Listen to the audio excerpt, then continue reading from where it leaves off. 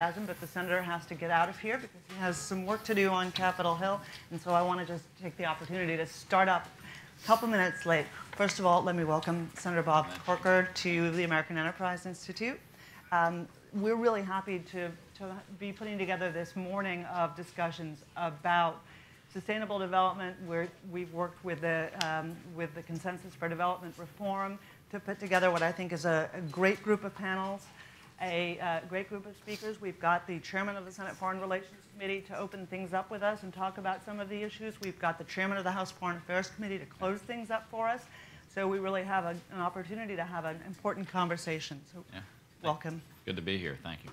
So let's get right down to it and talk about some of these issues. One of the things that has been central to the conversation about sustainable development has been the introduction of the idea that the private sector has a role. Right. That, in fact, because in the past it really has not been considered an important engine for government intervention or encouragement, and now I think that's started to change. But how do you see it from your perspective? Well, I don't think there's any question. I think we have not built upon the private sector. You know, other entities around the world certainly have done that to their own good, but obviously our focus in America is really trying to create stable, sustainable economies and countries, and we have not utilized that enough. That's why you know, we're focusing so heavily on Electrify Africa, where you really when you're out producing these systems, you do it in a way that is sustainable. That there are tariffs. There is a way, and you do that through the private sector. That's why on food aid, you know, we'd like to see something very different than what is occurring right now. We can talk about that at greater length. And very importantly, really building up. You know more about this than me at this point, just because of your long history of service, but really focusing on the economic component at the State Department. We're going to be introducing a bill this week to deal with trade promotion, to really focus that in an appropriate way, but to make sure that within these countries, trade can flourish. But certainly the U.S. private sector is the strongest in the world. Obviously the private sector exists throughout the world, but we're not utilizing it near enough. And there is too much focus. I mean, we build, as you know, these constituent groups just sort of layer on top of each other. We do things the same old way. We waste you know, billions of dollars every year with the same outcomes, which really take us no place.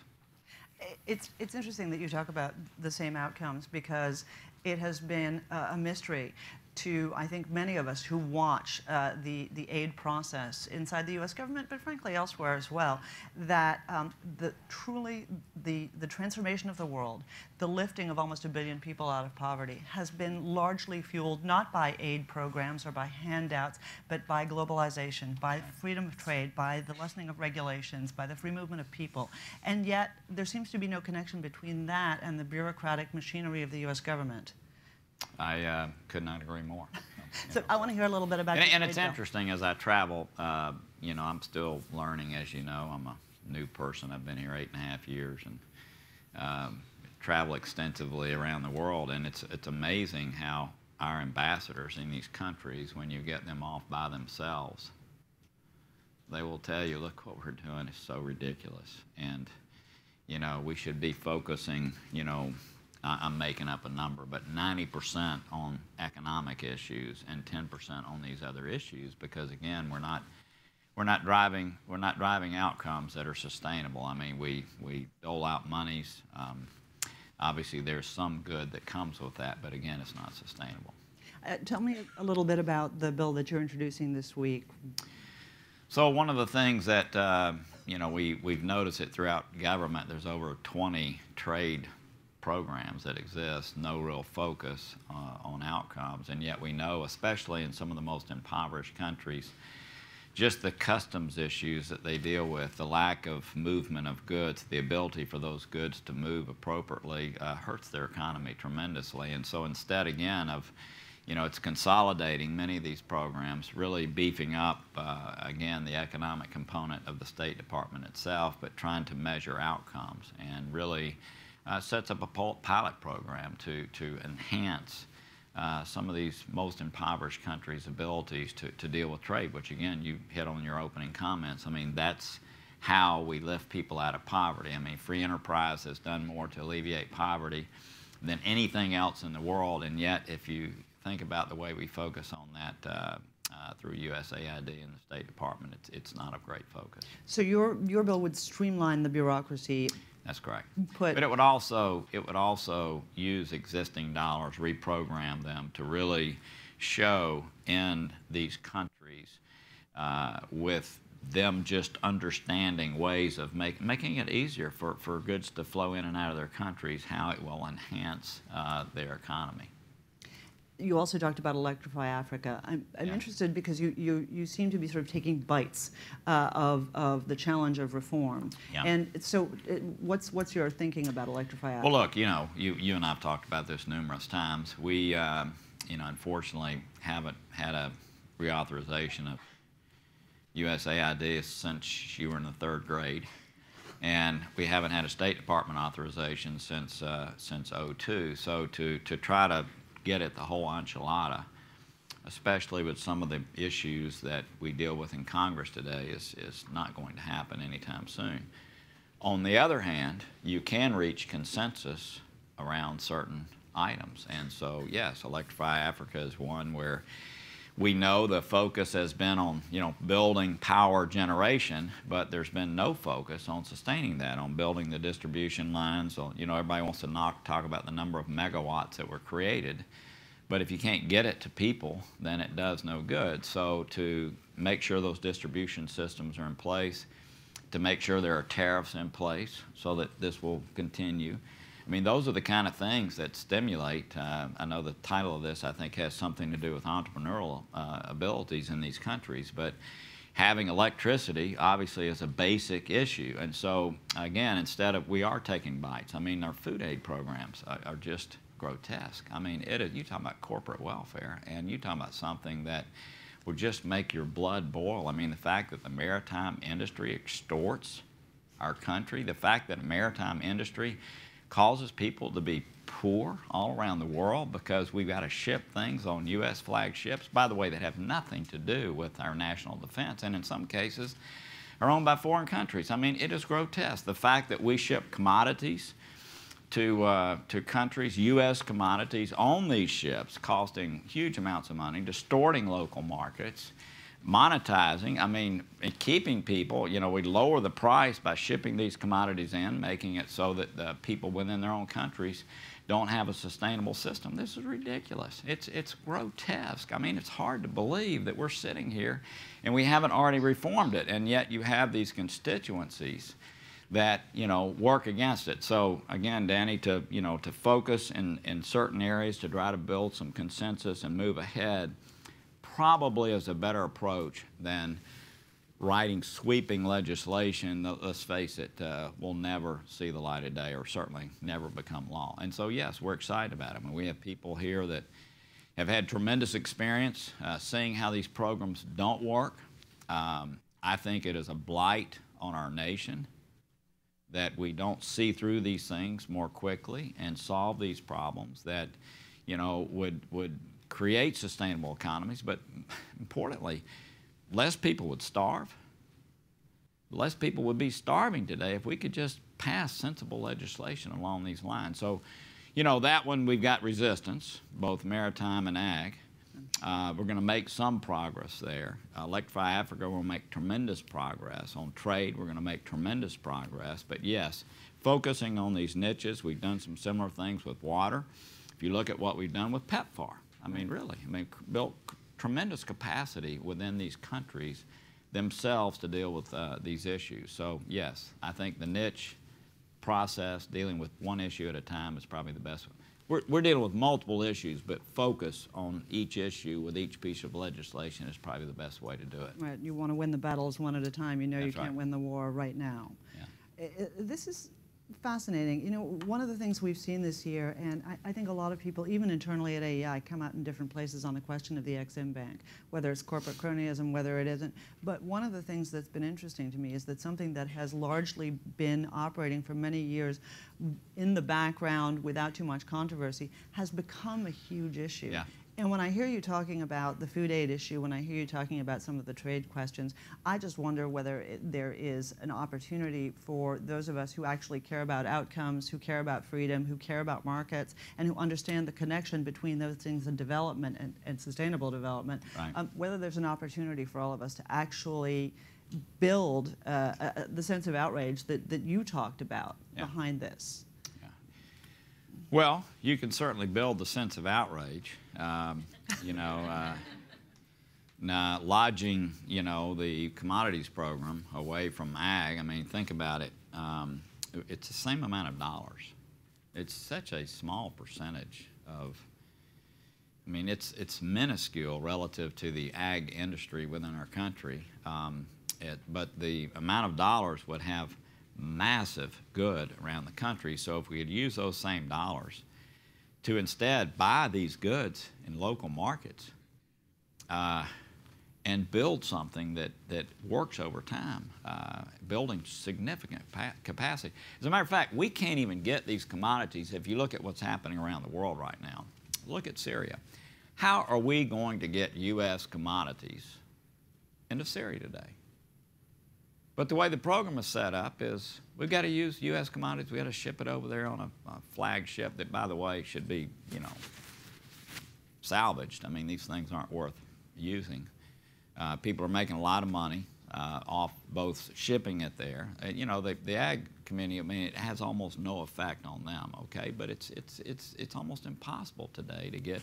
So what we're doing is we're using dollars that otherwise could be utilized within USAID. Because we cannot use those commodities, we have to use other dollars that could be used in a much better way. So again, it's like mind-boggling that we are where we are. But again, the constituencies are very strong, and you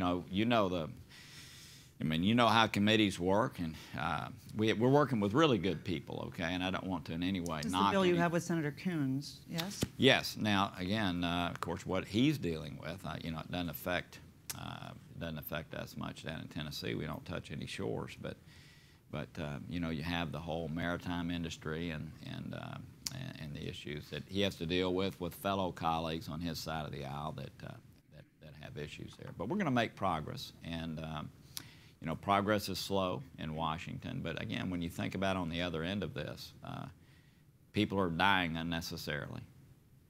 Babies are starving unnecessarily because of ridiculous built-in constituencies here that take us, that really,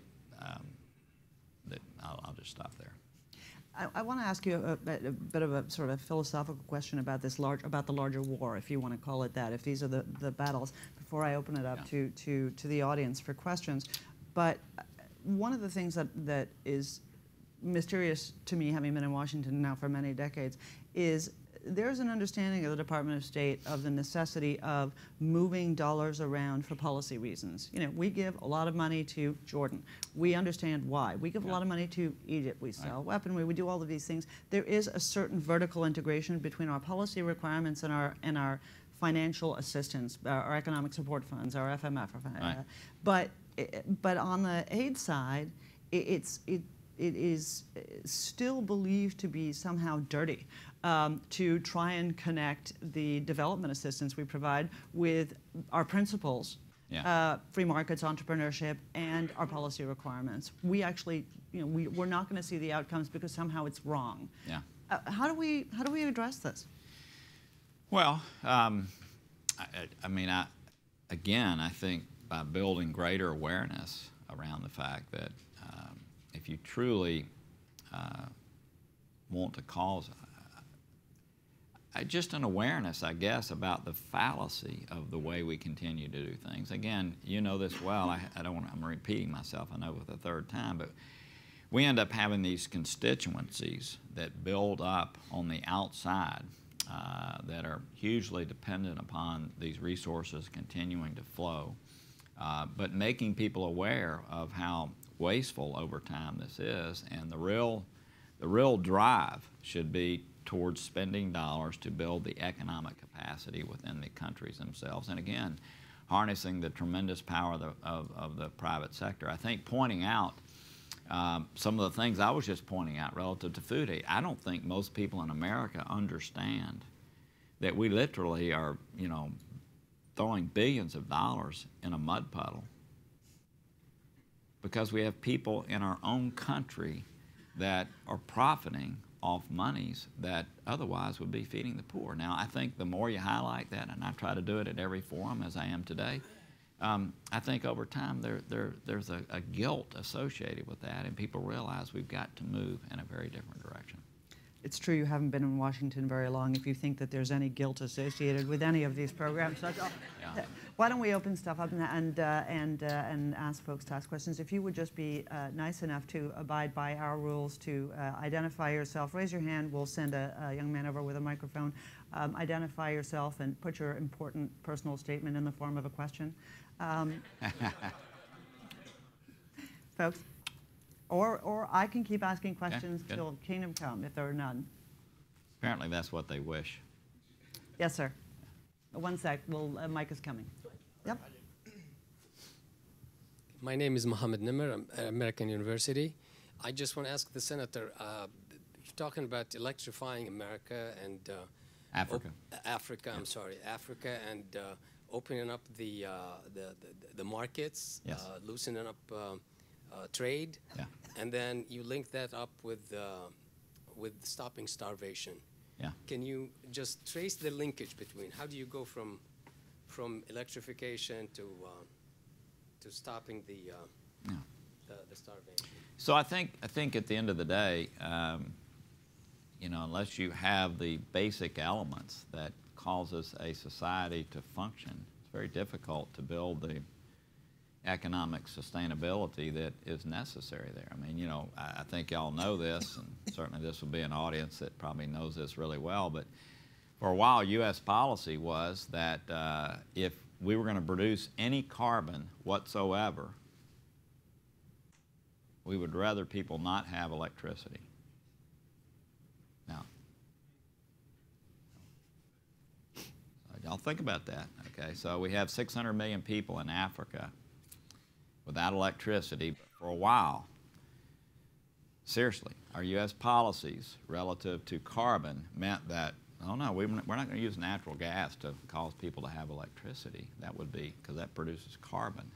So, you know, we've been able to shake that loose and move ahead in a productive way, but again, electricity provides opportunities for entrepreneurs and others to do things within their own, which produces cash, which produces the ability for people to pay for agricultural goods. Our ability as a nation, which we're doing through Food for Peace, to develop people's capacity on the ground to produce agriculture, to have irrigation, to do those kind of things, all of that is closely linked together. That does not mean that I'm saying that we should end our delivery of food when there's famine or other places. I'm not saying that, but we should do it in a way that doesn't destroy markets in those countries. And we're doing that right now. I mean, the fact that we ship goods to a country and just because we have them, and then we say to people, look, sell it on the market and whatever price you get, use that money to do the things that you need to do relative to aid. Is that, I mean, think about how nutso our industries, as they should here in America, go when China dumps chips into the country, dumps tire products into the country, and yet we're doing exactly the same in these impoverished areas. So to me, it's all very linked together. And again, you've got to have those basic elements there for an economy to flourish.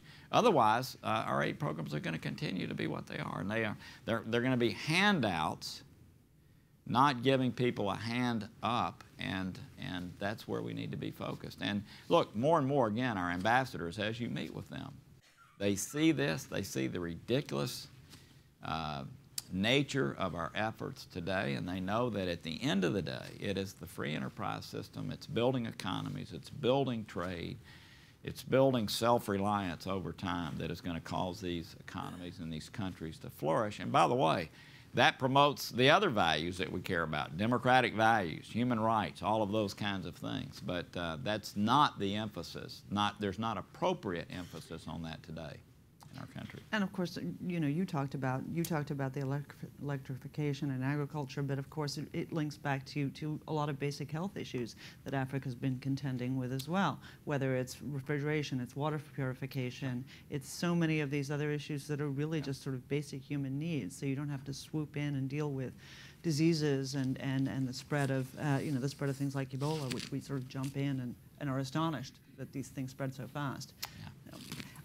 We have a question in the audience, but I want to ask you about something that you alluded to up front, because I do think it was important, and I have a sense of what you might have meant, but I'm not positive. So other countries are in this business, and you sort of said other countries. Now, the Chinese have a particular model for how they do business in countries in Africa, but also elsewhere. Very focused, very purposeful, very oriented towards their national needs, not so much towards the others. Talk a little bit about how you see that. Well, I mean, you know, they've got, 1.4 billion people that have tremendous, especially resource needs, right? And so they're building the capacity throughout the world to have those for their own use.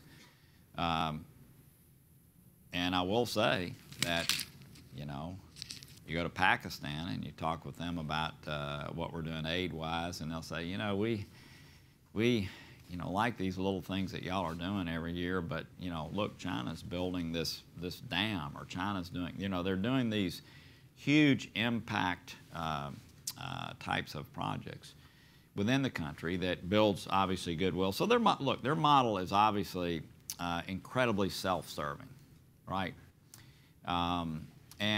And they are, at the same time, though, building some goodwill within these countries. I don't think that's what our model is about. Our model is about really spreading values around the world that we believe make the world a better place. I mean, we have 4.5% of the world's population in America. We have 22% of the world's GDP, so we have an outsized benefit from global trade and a stable world, right? I mean, at the end of the day, people back in Tennessee, their standard of living is actually impacted by a secure world where we can do trade and send products from made in Tennessee around the world. Well, so our values are that we'd like to see the world stable, we'd like to see free enterprise, we'd like to see human rights, we'd like to see democracy. That's not what China is about, okay? So they go about it in a very different, self-serving way. At the same time, they are building industries, companies, mining operations, other kinds of things in these, building highways to get there in these countries. And while it benefits them, it also benefits, the local economy. Although, again, let's face it, it's all about extraction of those resources back to their own country. But again, you are building economy. Our model, to me, is different than that, should be different than that, but we're not focused enough, in my opinion, again, on the economic component. And I really do think there needs to be a major transition, again, a piece at a time, but a major transition away from just doing the same things we've been doing year in and year out towards those things where we're driving an outcome that is going to be a long-term outcome. Again, it's a different model. Ours is more altruistic, let's face it. That's what America is, that shining city on the hill. I mean, that's who we are, and yet we're not really, we talk about those values here within our own country, but we're not really carrying out those values around the world in the most appropriate way relative to the aid that we're doing things that make us feel good about ourselves, but don't necessarily last. Look, at the end of the day, look, a philanthropist will tell you, it's actually easier to make money than it is to give away money effectively, isn't it? It's very difficult to give away money effectively and to drive outcomes. When we meet with wealthy people, and it's a difficult issue. We're having that same problem with our own country. The problem is that once you start something, as you know, you have built up all these constituencies that are dependent upon it. And so, you know, and these constituencies, by the way, are based in states. People represent them, whether it's the ag community, maritime community, and or others. And change becomes, it's, you know, there's more resistance to change. Absolutely. Yes, sir. Sir?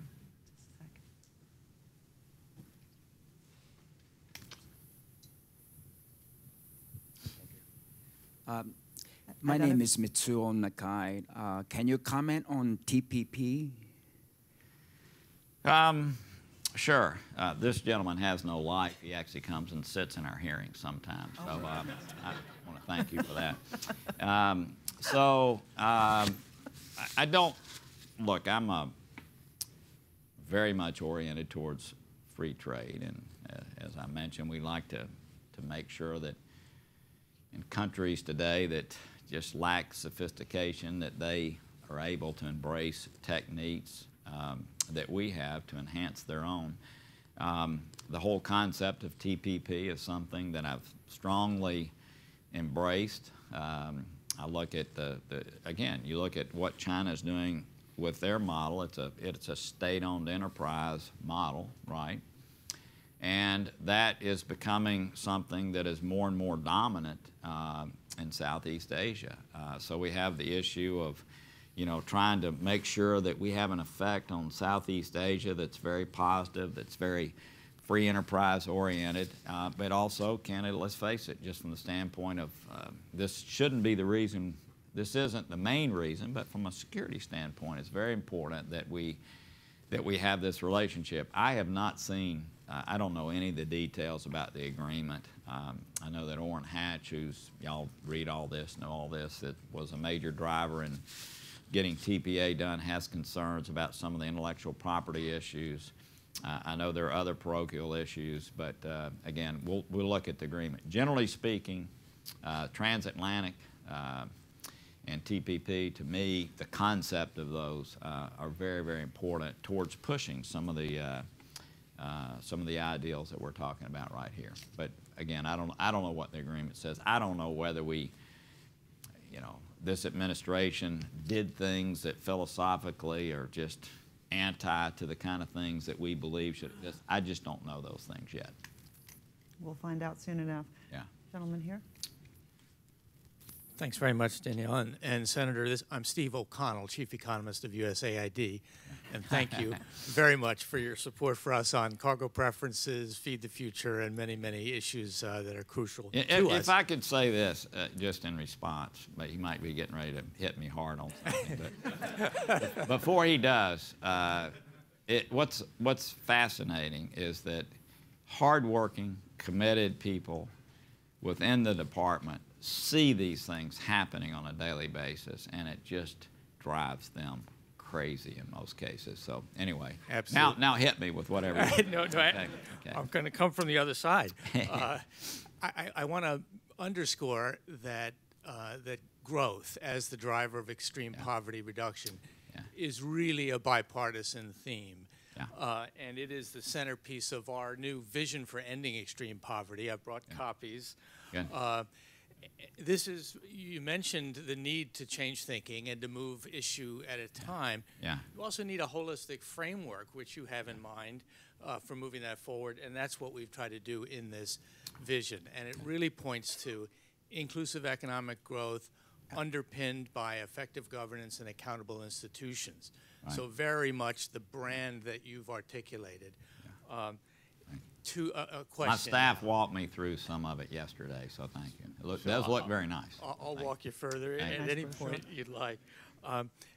When you look at the geography of poverty and how it's changed over time, two things come very, very clearly. One is that sub-Saharan Africa is our frontier, and you've mentioned Power Africa and some of our initiatives there. And also the other frontier, and this is my question, is the intersection between conflict and fragility in the world and the location of the poor.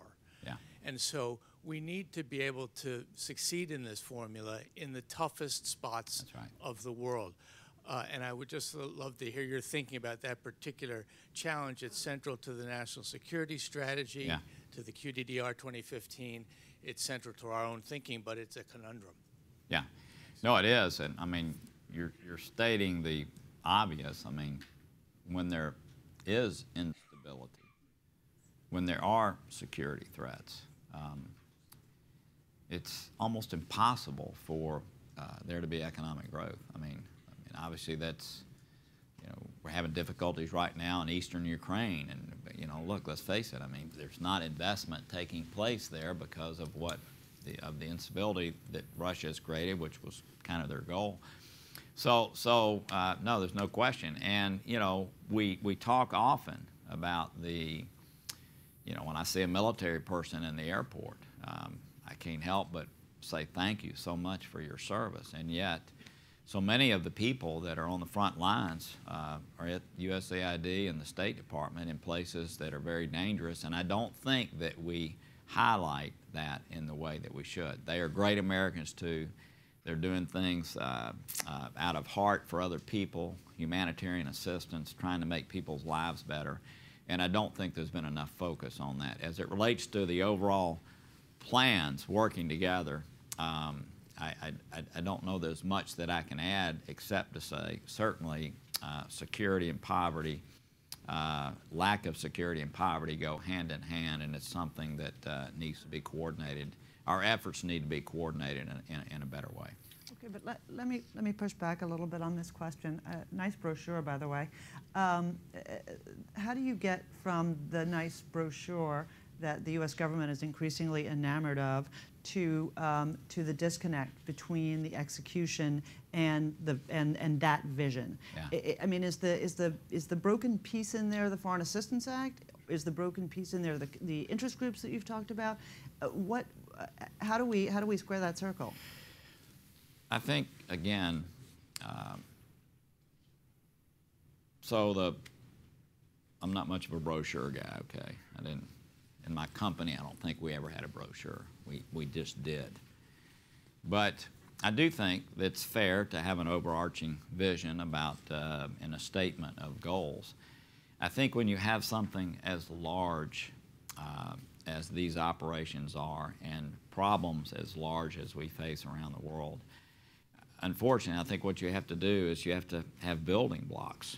And you have to show success in various areas, and I think we're going to be able to do that. And so, when you have a success, when 50 million more people in Africa have power, or you have a success where, I don't know, Mali ends up taking trade barriers down and flourishes. When you have those things, you can build upon it. So again, obviously we'd all love to see, you know, take a wand and cause his brochure to be reality. It doesn't happen that way, and so we have to show successes, and I think success breeds success. It is frustrating. I mean, just look, everything about legislation typically is highly frustrating, but I feel some momentum around it, and I will go back and not push back against this. I think it is bipartisan, and I think for that reason, we're going to be able to do some things that over time are going to affect millions of people in a very positive way. As a matter of fact, I know that time's about out, and it looks like maybe the hook is grabbing either you or me. But, you know, Danny, you know, we spend so much time we're going to have a hearing today on North Korea. We spend so much time on issues that we should. ISIS, Iran nuclear issues, Syria, Ukraine, concern in the Baltics, the third airport being built in the South China Sea. And that's the thing that Americans are waking up and reading, and that's when I go back home. It's amazing, by the way. I mean, I'm a guy who built shopping centers around the country and owned real estate prior to being here in Washington, was the mayor of a city. And obviously have thrown myself into these issues and tried to understand them. It's amazing how foreign policy now is an issue that everyone wants to ask you about and understand. But it's these areas that we're talking about right now that, you know, I don't know how long I'll be here. I mean, I know that I have 4 falls left, okay? I've got 3 years and 4 months left in my term. Who knows, you know, when my time here ends. But Danny, we think that this area that you're having this forum about today is the place where, you know, if I end up serving 12 years in the United States Senate and no more, we think that this is the place where we're going to have the opportunity to say that our service here was worthwhile because working with others, we were able to affect millions of people in a positive way. You know, these other issues are very, I'm sorry, I mean, so what are we going to do today in Syria? Very complex with, you know, Russia and Iran stepping into the vacuum. But what can we do on these other issues, to me, and what will we do collectively? This is the place where I think together we as Americans can make a lot of difference in people's lives, and we're very committed to that. Well, I'm gonna have to ask that everybody forbear because I promised to get you out by 9:10, and I also want to end on that inspiring note. Thank you for your leadership on this issue. Thank you all. We're going to move to the next panel, so if you just be patient for a moment as Senator Corker leaves, and we reset up the tables. Thank you, sir. Thank really. you.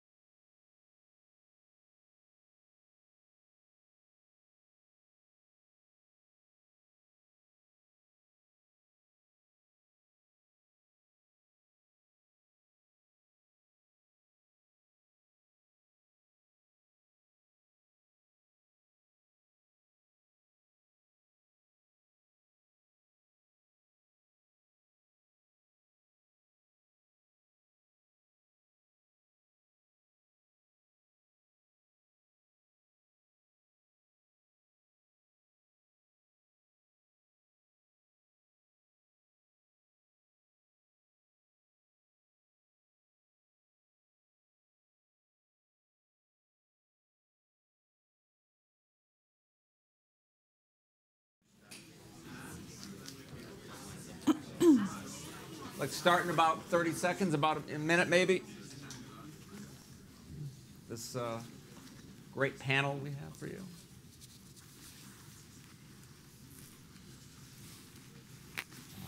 I don't think I've ever had a group settle that quickly. Either you're well-behaved or I'm terrifying. Maybe it's a combination of both.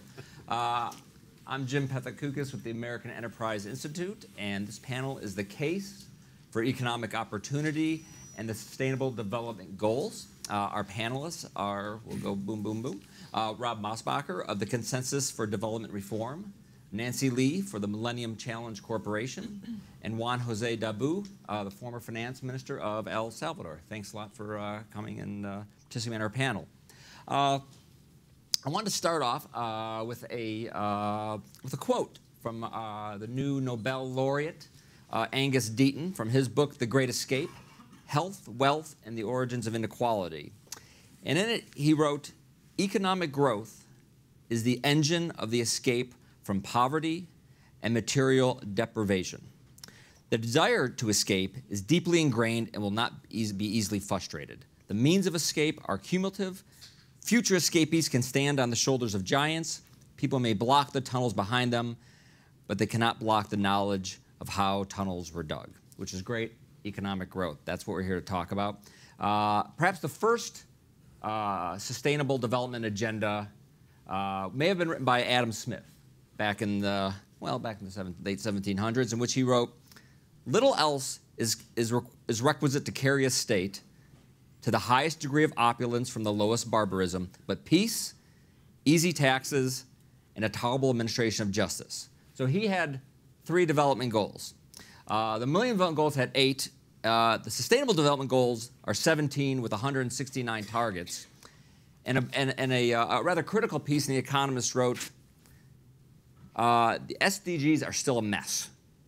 Every lobby group has pitched in for its own special interests. The targets include calls for sustainable tourism and global partnerships, for multi-stakeholder partnerships, whatever that means. They're unfeasibly expensive. At the moment, Western governments promise to provide much, but give little." I think that is overly critical, because one difference, as we'll talk about today, in these goals and previous goals, is that they acknowledge the importance of economic growth. I believe it is goal number 8. Is it 6? 8? No, 8. It is 8. Right. Promote sustained, inclusive, and sustainable economic growth, full and productive employment, and decent work for all. And let me start off, each of you can take a swing at this. I'll start off with you, Nancy. That was not a goal in the first millennium? How could economic growth not be a goal, if not perhaps the primary goal, when talking about economic development? So why was it not in the first one, and why did it change? Well, I'm not sure what the thinking was for the first Millennium Development Goals, but since the Millennium Challenge Corporation was in fact created at Monterrey, and our singular mission is poverty reduction through growth, I think there was a clear understanding at that point of the importance, at least in the administration at that time, carried through to the current administration, of the fundamental role growth plays in poverty reduction. I think the evidence has only grown stronger over the intervening 10 years. What was evident for East Asia 10 years ago in terms of the relationship between growth and poverty reduction, we now see in a whole array of regions that have experienced their own growth spurts: South Asia, Africa, Latin America. So the evidence has only grown stronger that essentially what happens to reduce poverty is that labor income rises, and that happens because the private sector is producing jobs and businesses. So, so the private sector, the notion that the private sector is a fundamental partner in development, I think, was embedded in the MCC and in the minds of the founders of MCC, I think some of whom are here today. Yeah, several things that I think most people know, but they bear repeating. One is 90% of the capital flows into the developing world are coming from the private sector. That means government folks play a 10% role.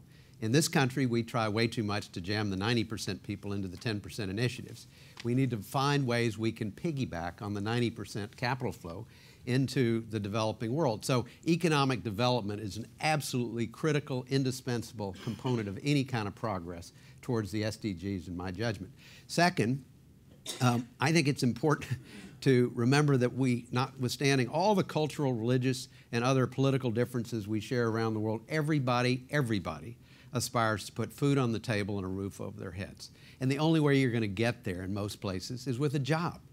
And the only way you create jobs is to enable private sector investment, whether it's small or medium-sized businesses or even some corporates, but focus on job creation. So the SDGs are aspirational outcomes. We'd all love to have 7% economic growth. We'd all love to have 0 youth unemployment.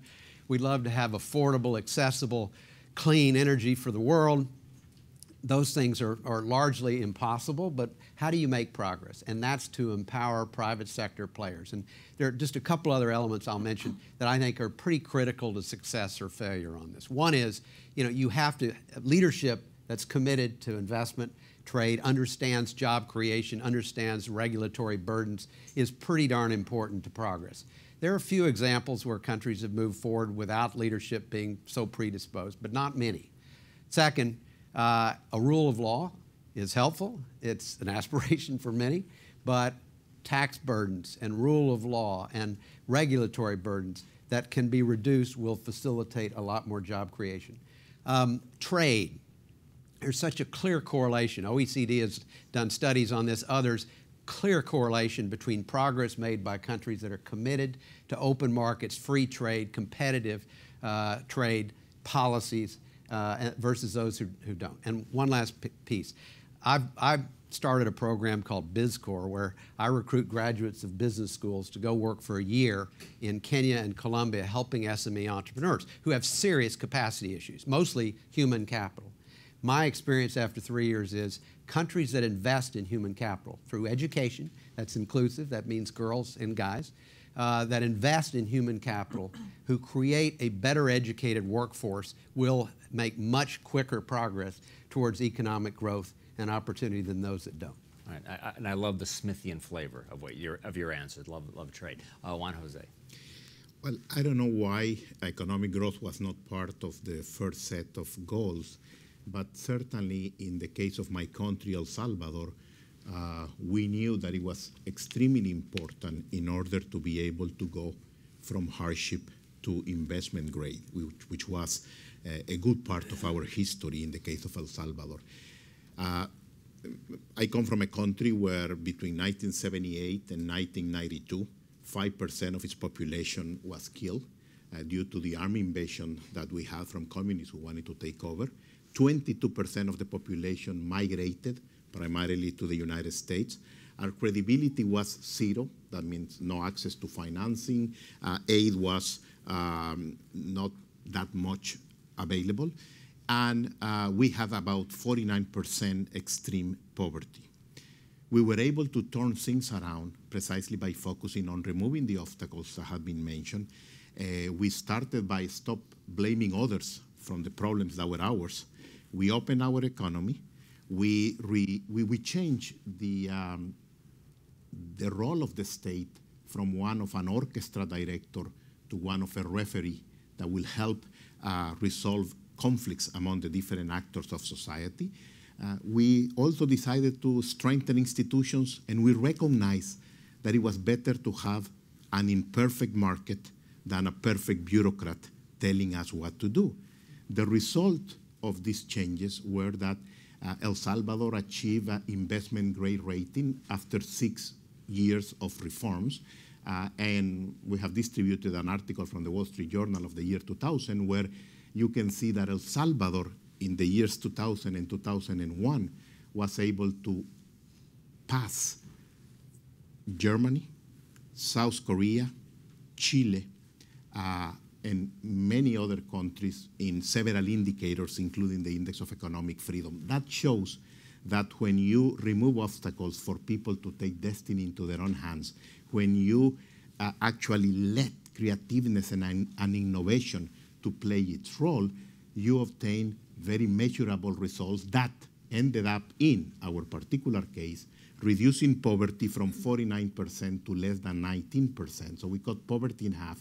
We grow twice as much. We reduce inflation from close to 30% to 3%. That's 10 times less. And remember, inflation is the worst tax you can impose on people. And we were able to do this because we knew that it was not through handouts, but actually to creating opportunities that people was going to make it. Having said that, and there is a question of sustainability here, we lost track. And about 9 years ago, there was a shift in the line of thinking that we had brought since 1989 when the reforms started. And now we are back to square one. We are back to almost the same perverse situation in terms of poverty, in terms of unemployment, and more importantly, in terms of insecurity and instability. Because politicians started to fool around, putting back subsidies, putting excessive regulation, 22 tax increases in the last few years. When I became a Minister of Finance, there were 110 different taxes. I reduced that to 3. Well, today we are back to about 30 or 40, all kinds of different taxation. So my main point is that, A, economic growth is crucial. Private sector job creation is what makes a difference.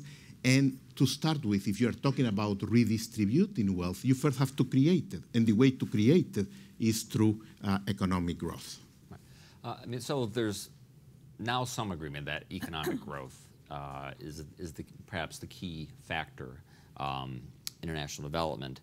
But how do you get that growth? I mean, there's different growth models. So let's say there's greater agreement, if for no other reason than the tremendous examples of what we've seen in China, India, about the power of growth to lift hundreds of millions out of poverty. So then what is the right model? Are there competing models out there, or how much convergence has there been on what is the right growth model to be talking about and creating policies and institutions to support? I think we start with a challenge in that there's a great lack of people who have operational business experience in most governments, including our own. So when we talk about economic development that's private sector driven, there are a lot of people saying those words, but they're not people that have ever worked in the private sector. So they're immediately challenged in terms of how do we do this? And there's not only a nomenclature, there's a language, but there's also an appreciation of the time value of money. So people in government often sort of want to embrace economic growth, but they don't know how to do it. So I think, and that's even worse in many other countries around the world. So I think to the extent that we can help provide guidance and playbooks, let me give you an example of the kind of guidance you could provide to somebody. So if you want to build power plants and you want to extend electricity to people, well, figure out what the private sector will invest in and enable the private sector to do it with a return. And then look at the things that private sector doesn't like to do because, frankly, they don't make any money on, and invest the limited dollars you have. So, and the MCC is doing this, and USTDA has done studies about this, and so we ought to be spending public sector resources on transmission lines, not on building power plants in these countries. So how do you provide that guidance to governments to understand where the limited public sector resources can be leveraged, and then private sector will do the investment in plants? So I think help with more people that have private sector common sense experience, operationalize these policies, and help identify where the private sector will invest if you give them an opportunity for a return, and where the public sector resources are most critical. Right. You want just to pick up on Rob's point, when the MCC comes into a country that's been selected by our board, the first thing we do is sit down with a country team and do a kind of deep dive into what are the most binding constraints on the country's growth. Is it access to finance? Is it human capital? Is it the microeconomic environment? Is it the macroeconomic environment? That's a very collaborative process, which results in really a common understanding of where to put the focus in order to get the maximum return, not only on our resources, but on the resources that the government is investing along with us. And then we, again, with the country team, as we start thinking about particular projects, we do calculations of economic rates of return of alternative projects in order to be able to compare the benefits versus the costs of a different set of activities. So, so this process of identifying the binding constraints and then going through some projects and comparing costs and benefits is really a very different process than arriving in a country and saying, you know, you need to do these 5 reforms, and if you do these 5 reforms, we'll provide you finance. It's much more of a process of coming to a common view on where to focus human resources and financial resources. I mean, in essence, the MCC role is to help governments deliver for their citizens in really 2 broad ways. One is the investment climate that Rob and Juan Jose were talking about, and the other is helping governments deliver better services to their populations. So that is essentially governance. Governance is at the core of MCC activities. It's at the core of the MCC selection process because, of course, our board only selects countries that pass our scorecard that really assesses countries' track record on governance. But it's also very much at the core of what we do once we enter a country. We help countries select the right expenditure priorities. We help countries increase revenue in their tax systems, but also in key sectors like energy and power, water and transport, so that they're more sustainable. We help countries level the playing field when certain parts of the population, like women, are systematically excluded from making their contribution to growth. We help introduce better training models. So the idea is not simply what we invest, but it is, in fact, trying to promote systemic change so that governments perform better long after we and other donors departed. And we think that's a reasonable expectation. After all, we enter a country with a large volume of grant resources. And so it's not enough for us just to benefit populations through building infrastructure. We need to leave something behind that helps governments perform better after. Already we've sort of touched on the theme of governance. I'm curious the countries have to pass there's a certain filter and they have to have certain criteria. So once that happens, you go in. I mean, what is sort of the range of responses you get from government to, like, hey, those are all great ideas, we can't wait to jump on those, to that's not really what we expected, or I mean, how much pushback do you get? How much does that vary, or how embracing are they of your ideas typically? It's an important question, and in fact, the way MCC operates has evolved over time. Because when we began, you can imagine coming into a country with the prospect of hundreds of millions of dollars of grant money, elicits then, in many cases, a wish list of projects that governments are interested in funding, which is why we move to this analytical process, which really disciplines the whole discussion. And so the discussion really becomes sitting down with the government and saying, what really are the things that are holding back growth? And what are the root causes that are resulting in those constraints to growth? So it's a very disciplined, logical process that then helps us and the government converge on a common set of priorities. So when we talk about country ownership, which is another core attribute of the MCC model, what we're talking about really is a lot of discussion with governments, but also with the private sector, because the private sector is also part of this conversation about constraints to growth, that promotes a convergence of views. Doesn't mean that there aren't some disagreements, in the context of that discussion, where governments are pushing in one direction and we aren't seeing the evidence that that's the best way to promote resources. But I would say at least in my experience, uniformly, by the end of that process, everybody is on the same page. And that sets up a program which really is owned by the government. And then the next step is really for us to help the government set up a management team to manage those projects, because MCC projects are managed by the country itself. We have a very limited presence on the ground.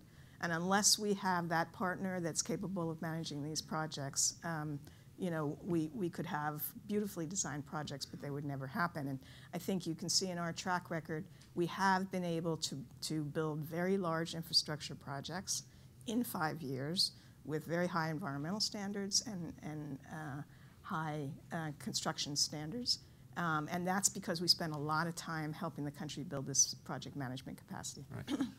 Juan Jose, I want to ask you, you know, infrastructure projects, oftentimes when we talk about development, that's sort of what people think about. Like, you know, how can we have development? There's, you know, we don't have, you know, reliable electric power. We don't have roads. But you know, to go beyond that, it's one thing to sort of build roads, build power plants, electrical grids. But at least there's, you know, there's designs to do that. You know, it's an engineering issue. Obviously, also a financing issue. But sort of building up a, you know, more organically a private sector, building up, you know, an entrepreneurial climate. That to me seems like an incredibly important, but also a very tough thing to do. So how do you even begin to go about that process, especially if the previous government, the economy as it currently exists, is a very top-down sort of command and control kind of economy? Yeah, so the simple answer is leadership, but I go to a question you asked a few minutes ago in terms of the different models that might be out there. I continue to believe that there are basically two models, and you know, and people don't like to use some of these words, but there is capitalism and there is socialism, and people has somehow packaged it in different ways for political correctness or to impulse certain agendas, but at the end of the day, you either have a model that privileges people and put people at the center of the decision-making process, or you have a model where it is a top-down approach where governments decide what is best for people. And as I said before, it is much better to have an imperfect market than a perfect bureaucrat telling us what to do. And so, as a former managing director of the World Bank, I was responsible for 110 countries, all of Africa, the Middle East, Asia, and Latin America. And the common thread among all of those countries is that politicians are always looking at the next election and not the next generation, and therefore any reforms or any investments will be looked at as a short, where they want to see a short return on investment and not necessarily the real process of reforms, which tends to take about one generation. It takes about 25 to 30 years for a country like Chile to become Chile, to a country like Singapore, which 40 years ago was nothing but a place full of mosquitoes and whorehouses, to become one of the most active economies in the world. And to consolidate that, you need the leadership to be able to consistently go through that process, which has to do with minimizing regulation and maximizing competition. It has to do with decentralizing the decision-making process. It has to do with fiscal responsibility. How can you do the things that you want to do if you have debt that is higher than what you can pay, or give an example to the private sector if government is you know, highly indebted and has basically compromised the future of an economy. Rule of law is extremely important. And one point that Nancy mentioned, I think that MCC was created with the best intentions possible, and I was lucky to be invited as a Minister of Finance 10, 12 years ago when they were starting to create that. I think that with time it has evolved not in the right direction. A lot of the metrics are stretched every time a decision is made. So it was born with good intentions, but like many bureaucracies, you create them with those good intentions, and sometimes they take life of their own. And I might be picking too much on the MCC, but just to say El Salvador was one of the first to be recognized by the MCC together with Jordan and a few other countries. And 2 years ago, again, a second or a third compact. And a lot of the rule of law and the aspects that are in the metrics that are very important, regrettably, my country did not comply with them yet. They wanted to push some money through the window. So I think it is important to recognize that there are two models, one that has worked and one that continues to fail. The one that has worked is the one where you put the individual at the center and you empower that person to take destiny into their own hands. And the one that has failed is the one where you are pushing and you are deciding for the individuals. Right. Nancy, do you want to say something about that? Well, in terms of selection of countries, our board consistently over the 10 years has remained true to this notion of very clear selection criteria, ruling justly, economic freedom, and investing in people. So that whole scorecard approach, which after all, it's hard sometimes for a government with various kinds of policy interests and political concerns to confine itself to 20 indicators, we have consistently used, and certainly in the case of El Salvador in both cases. This process that I described in terms of getting to country ownership of the priorities is taking a lot of time, and I think that was the case in El Salvador.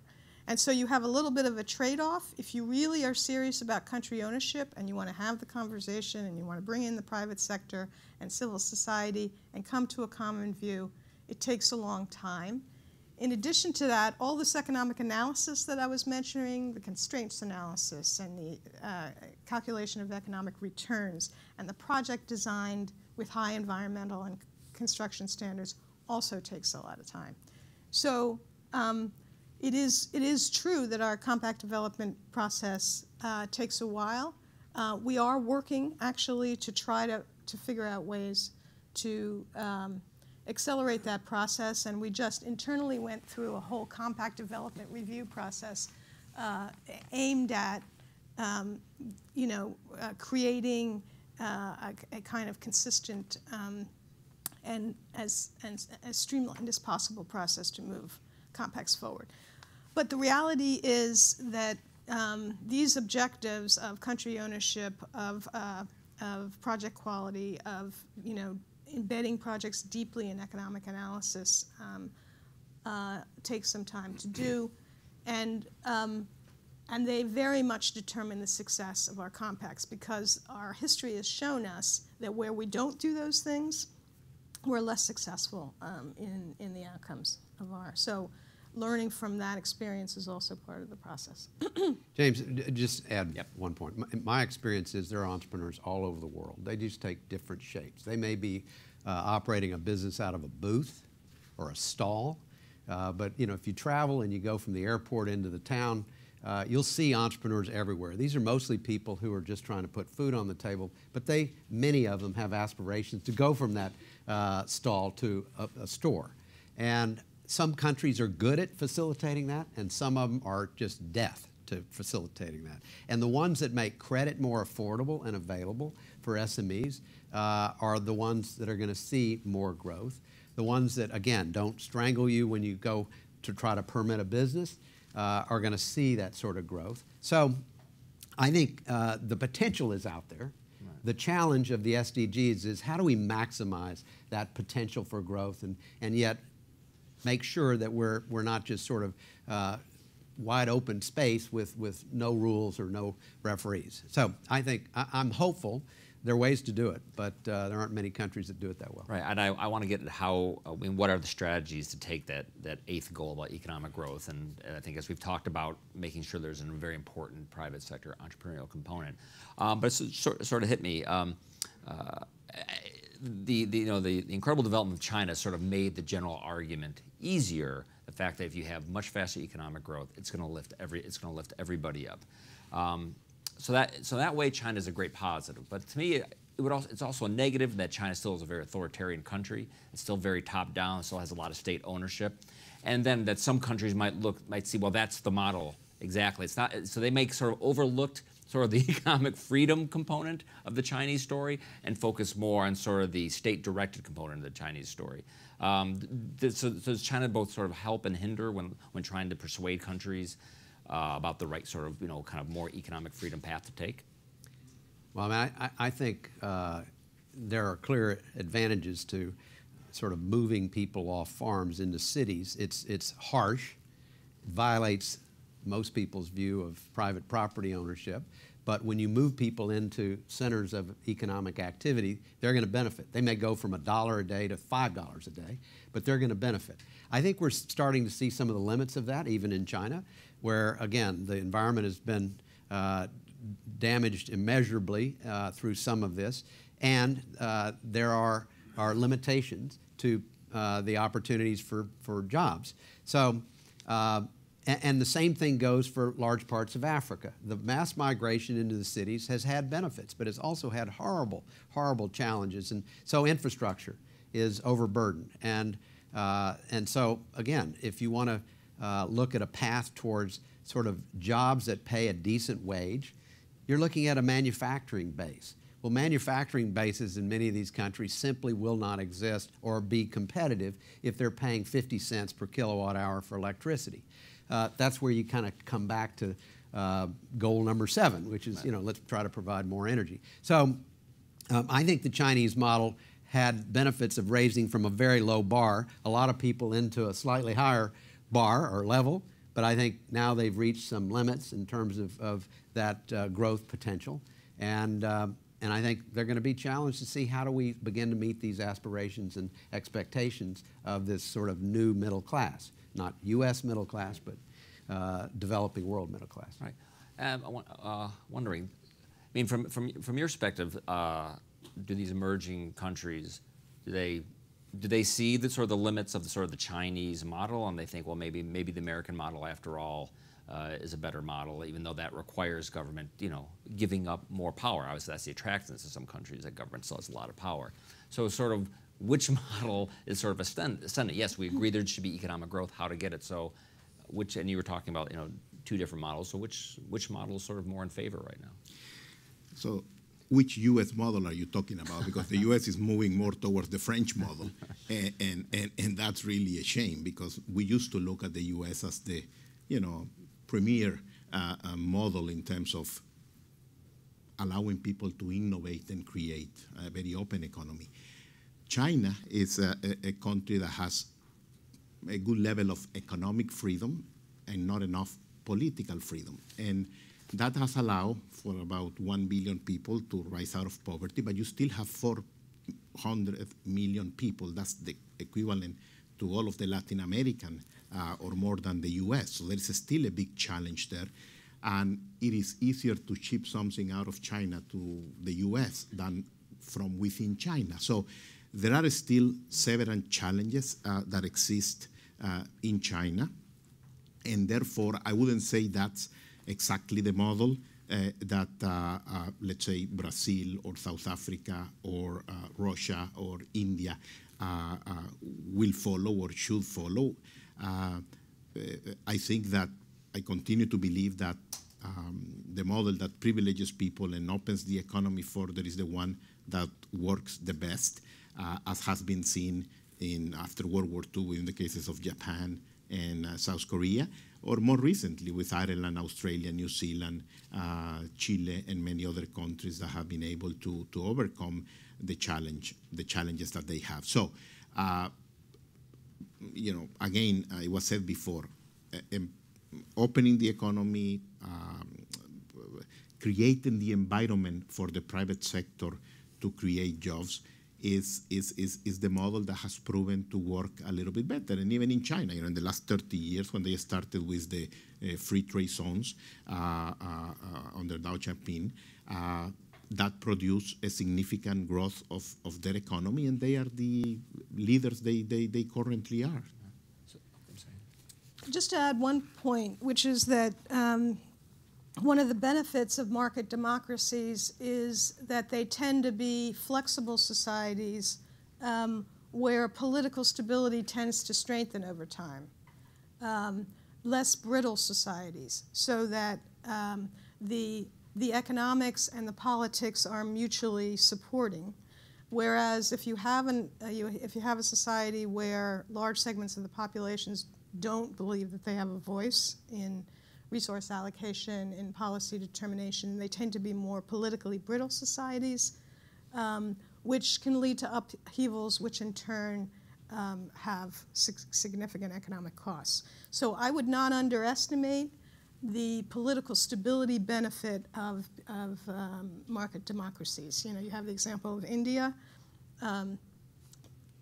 which also has been, a rapidly growing economy, major reduction in poverty, major increase in the middle class.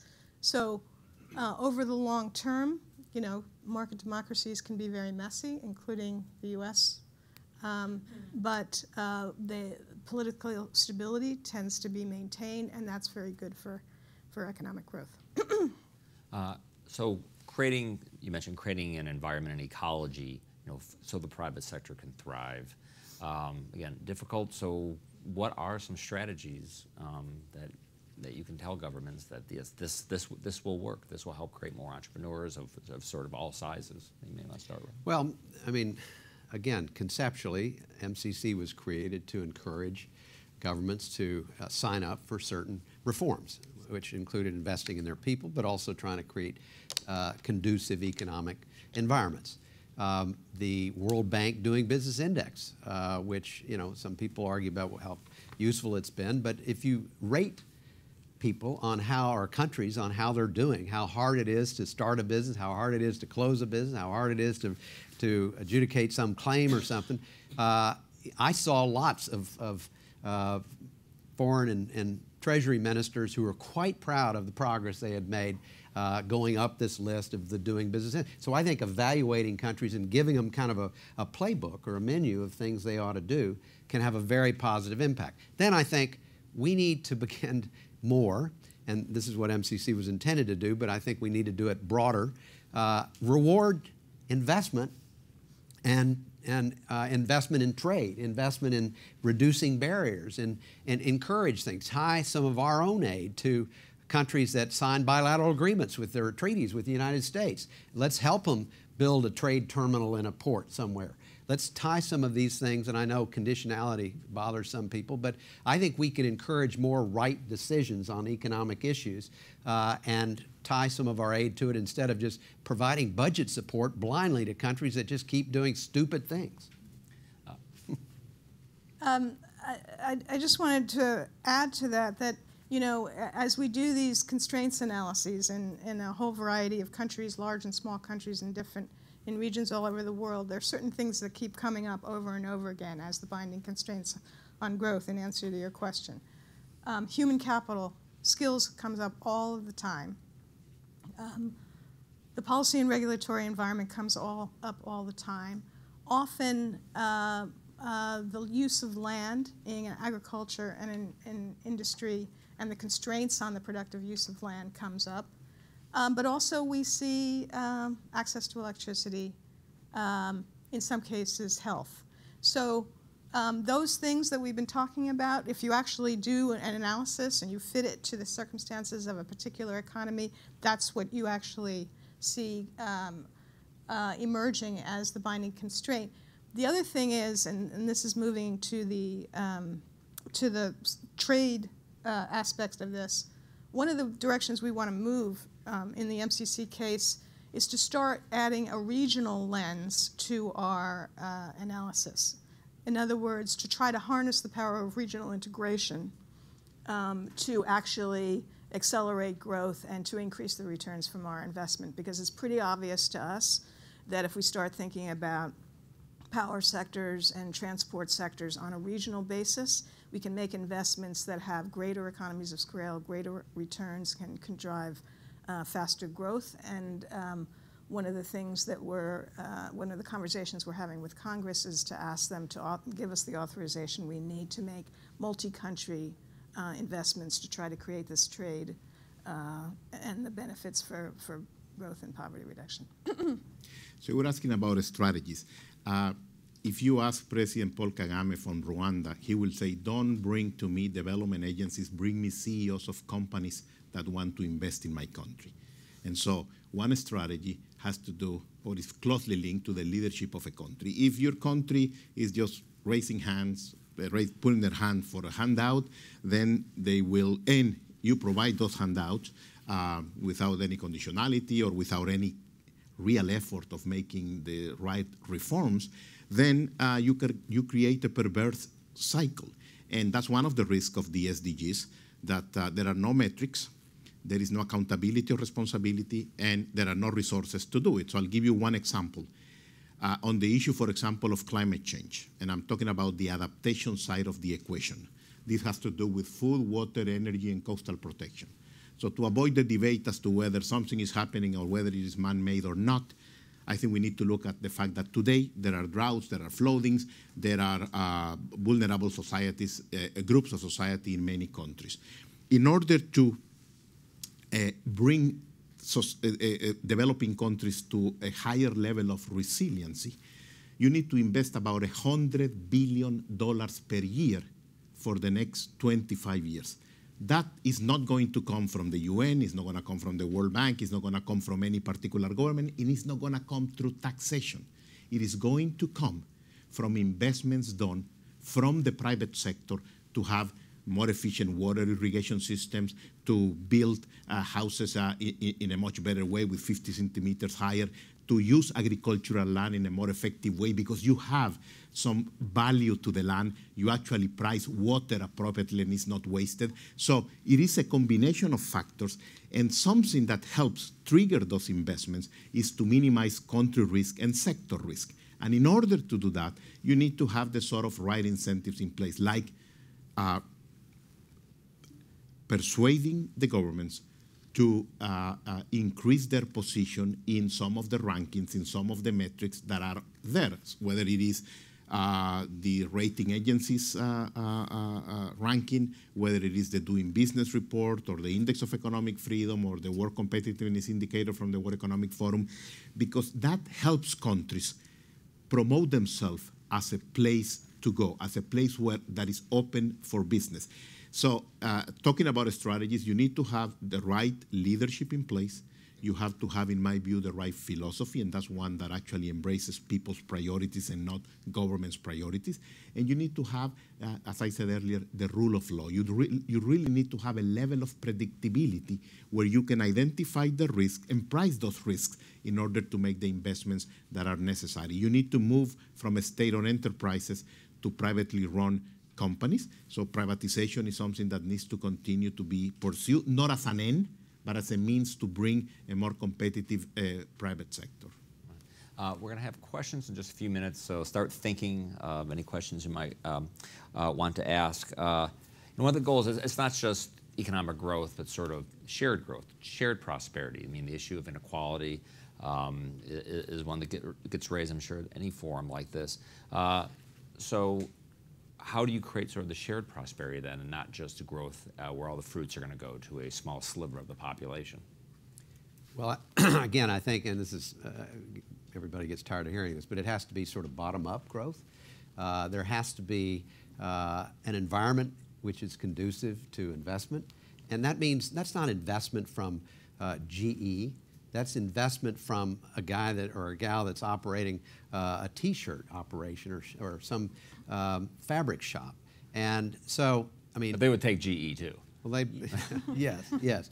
But I think you have to, again, look at individuals who are struggling to make ends meet and help them maximize their potential. And that comes from the bottom up. And that's where, there's so much growth that can be can be supplied by enabling that. Right. I think investing in human capital and creating an educated workforce takes you to the next level.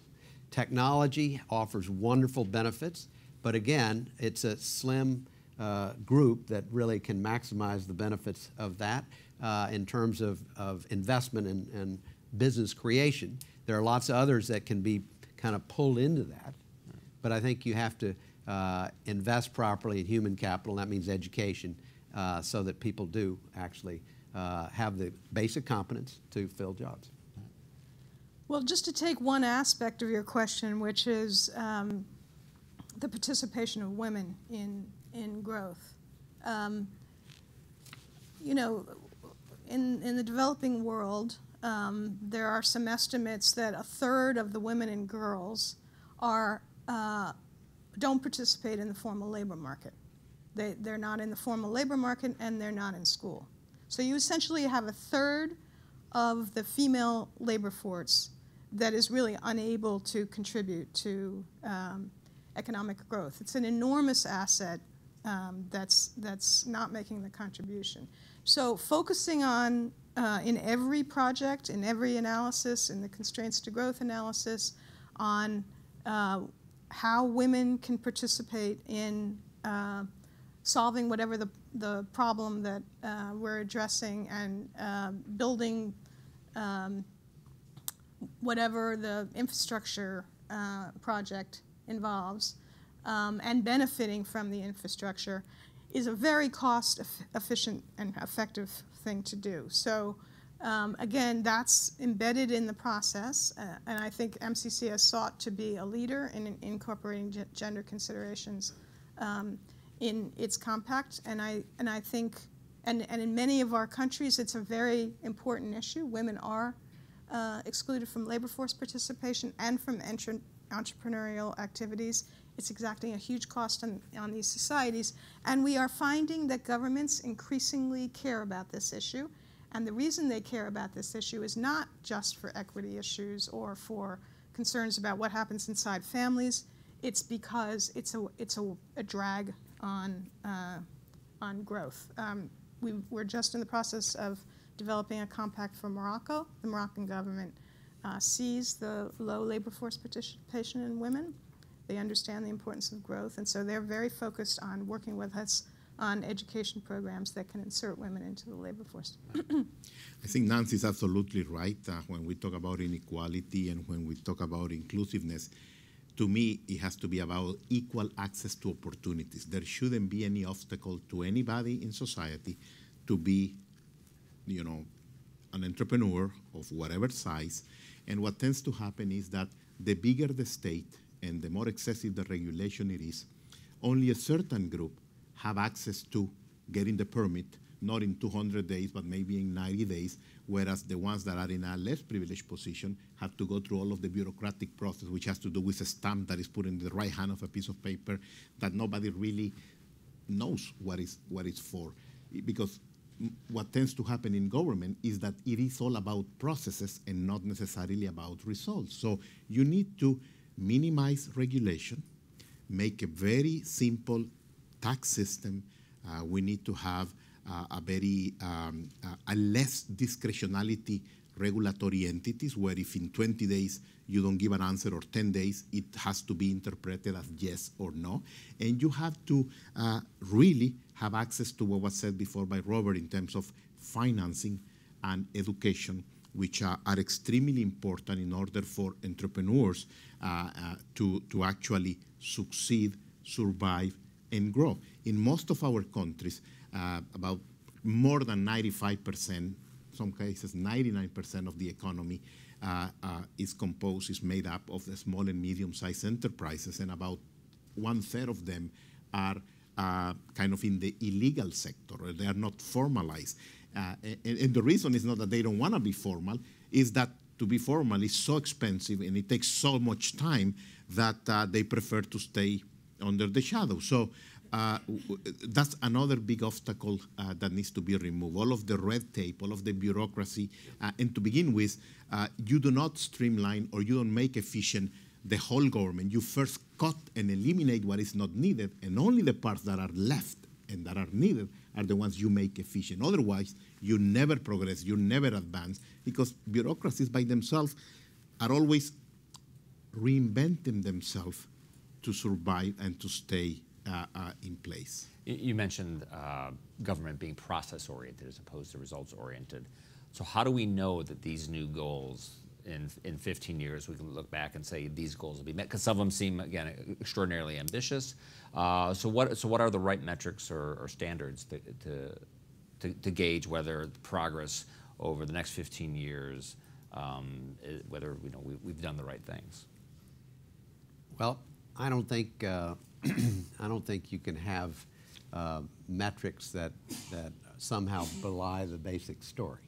So the countries that advance economically, that broaden the base and enable employment and investment, trade at levels that raise the basic income of the country will stand out, and those who don't, it doesn't make any difference how they try and finesse the words of the SDGs, I think they're failing to meet them. So I think it's just countries have to take these, just like the Millennium Development Goals, and say, okay, these are the things we want to achieve, and set about doing that.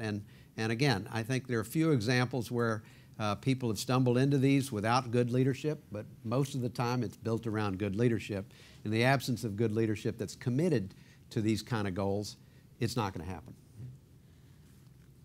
We actually recently took a look at our scorecard as sort of a predictor of where, whether our scorecard for qualifying for MCC compacts is actually a good predictor of performance.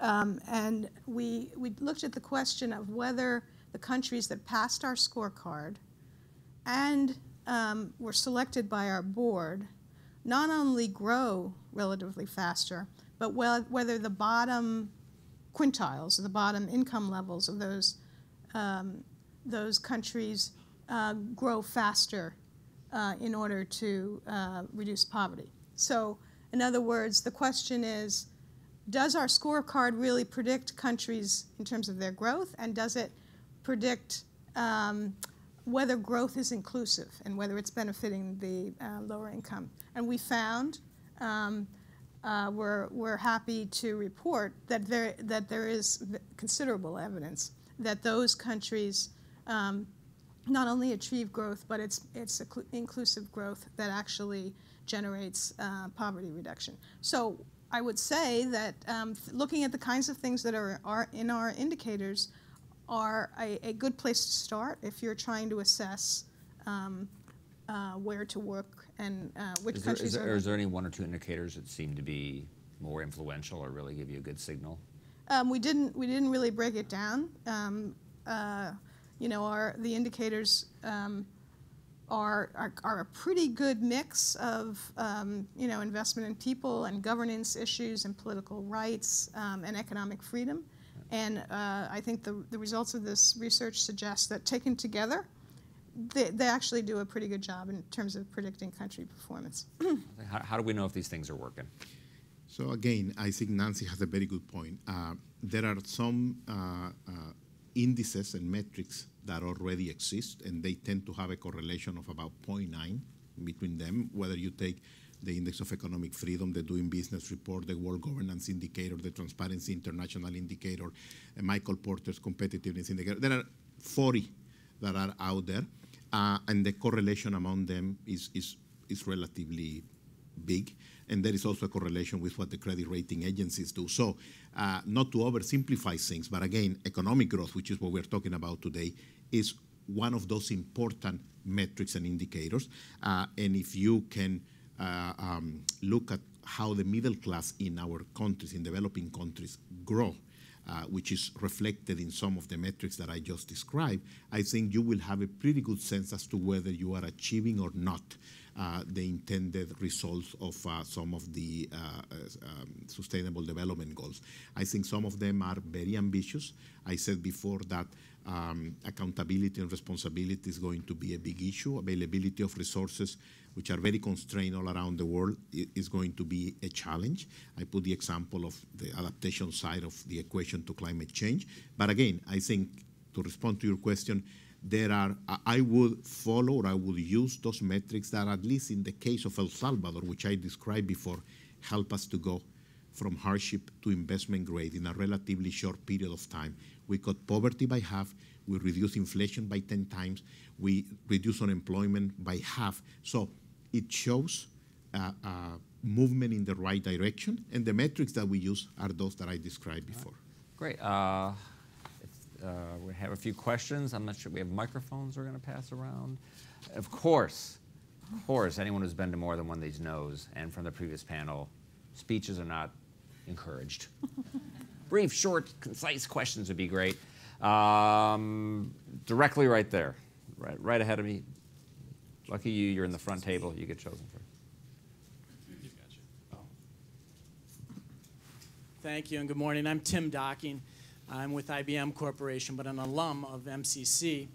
And I just want to point out, I think it's important to recall how controversial the MCC bumper sticker was when it first came out, reducing poverty through growth. I mean, I think that's widely accepted now as sort of religion almost. And when you hear the people talking about the SDGs, there's really no pushback that the private sector has to be a part of the solution. It's not part of the problem anymore. I think congratulations, I think to MCC, congratulations to the vision for MCC. But the question really is how is the private sector brought to the table? Not at the end when the report is written in a token manner, as we often say it, not as one on a committee of 30 people who I think were sort of instrumental in the creation of the SDGs. How are they brought in the process? And I think, Rob, you described a great example of how they could be brought into the process. How is that sort of model disseminated? I think not only in the United States, but in the international community, if we all are agreeing that the private sector has to be a part of the solution to achieve these goals and quickly. And can and how can organizations like MCC, who have been, I think, involved in this for the longest perhaps, lead in this respect? I think MCC, in a way, is sort of searching for its mission over the next 10 years as a small development agency. Can the MCC step forward and lead? Can an American organization lead at a time when I think we all agree it's very important that not only is rhetoric exercised that the private sector should be engaged, but mechanisms are provided and for ways that they can effectively engage. Take a swing at that, the first part. Yes. First of all, some of us that were involved, I was president and CEO of OPIC for 3.5 years, were somewhat critical of MCC for not bringing the private sector in until you were practically landing the plane on the compact. More recently, and I know there have been consistent efforts to bring them in earlier, and that's really important. I don't think they're there yet in terms of MCC, and I know Nancy's got a perspective on this, but I think getting them in earlier is critically important. In terms of the broader conversation, I'd even start with our country. I mean, I know when we try to kickstart investment in some fragile state or some post-conflict situation, we round up the usual corporate suspects, put them on an airplane and fly them over there and ask them, what can you do?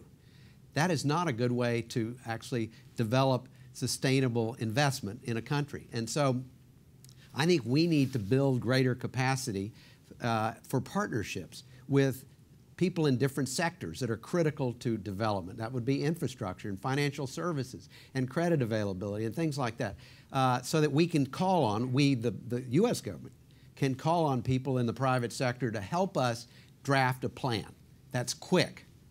Quick is almost an oxymoron, a government plan that's quick, but we need to be able to do that. We need to be a lot more nimble about it. And the MCC represents the best example, I think, of a government agency, other than OPIC, which is an operational transactional agency, that deals with the private sector, and earlier the better, and it'll help spell success or failure on some of their compacts.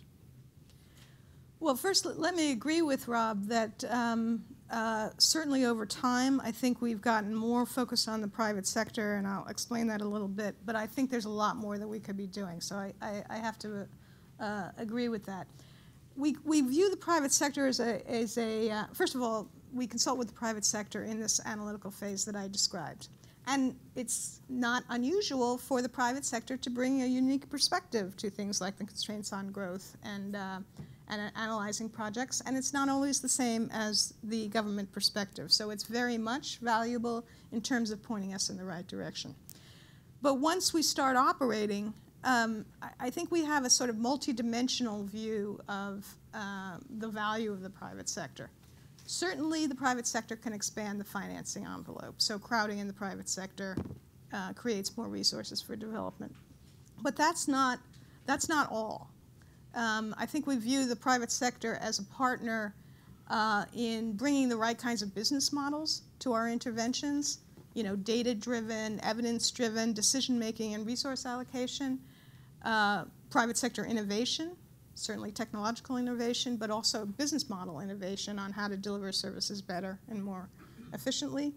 The private sector is really critical on the question of sustainability and scale, because it's really the private sector, if we can do things in a commercially viable way, that can take things beyond the scope of the donor resources and even in some cases fiscal resources. So we want to think of the private sector in a very broad way, not simply mobilizing finance, and I think OPIC is best placed in terms of its risk-sharing tools for doing that.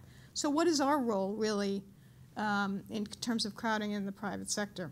I think we can use our grant-making capacity systematically and strategically to solve some of the what some people call market failures that block private finance. These are information failures, they're skill deficits, they're institutional weaknesses, they're policy failures. We need to focus very strategically on investing our grants in the investment climate and in solving some of the problems that prevent the private sector from participating. One example is in infrastructure. Any infrastructure investor will tell you there's a shortage of bankable projects in infrastructure. And so investing our resources strategically in the sort of pre-investment phase on increasing that pipeline of bankable projects and working with TDA on these kinds of issues is a very strategic investment and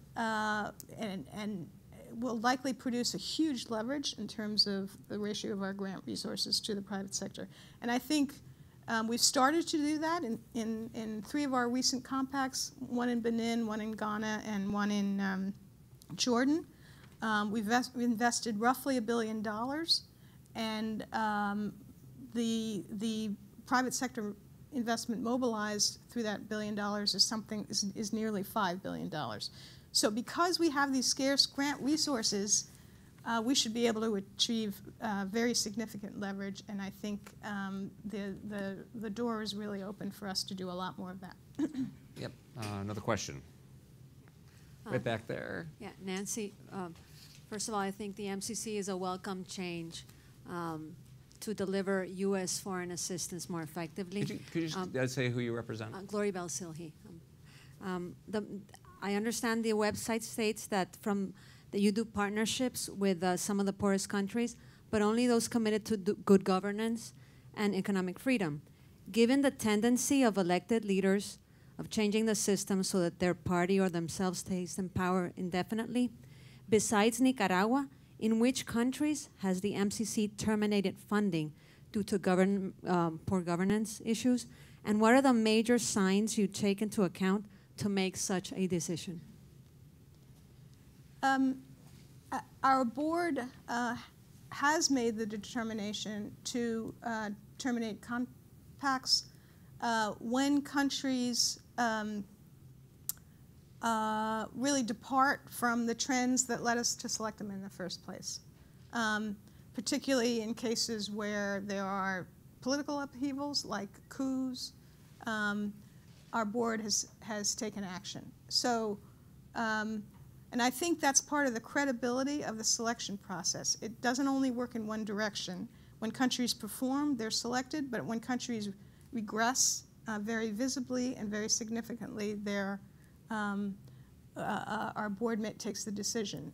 Other examples are in the wake of the coup in Mali a while back.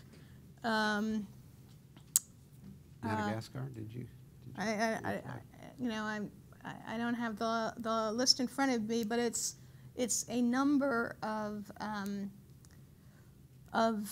instances, a non-trivial number of instances where the board has taken the decision to terminate based on concrete evidence that the country is not performing. Yep. Another question.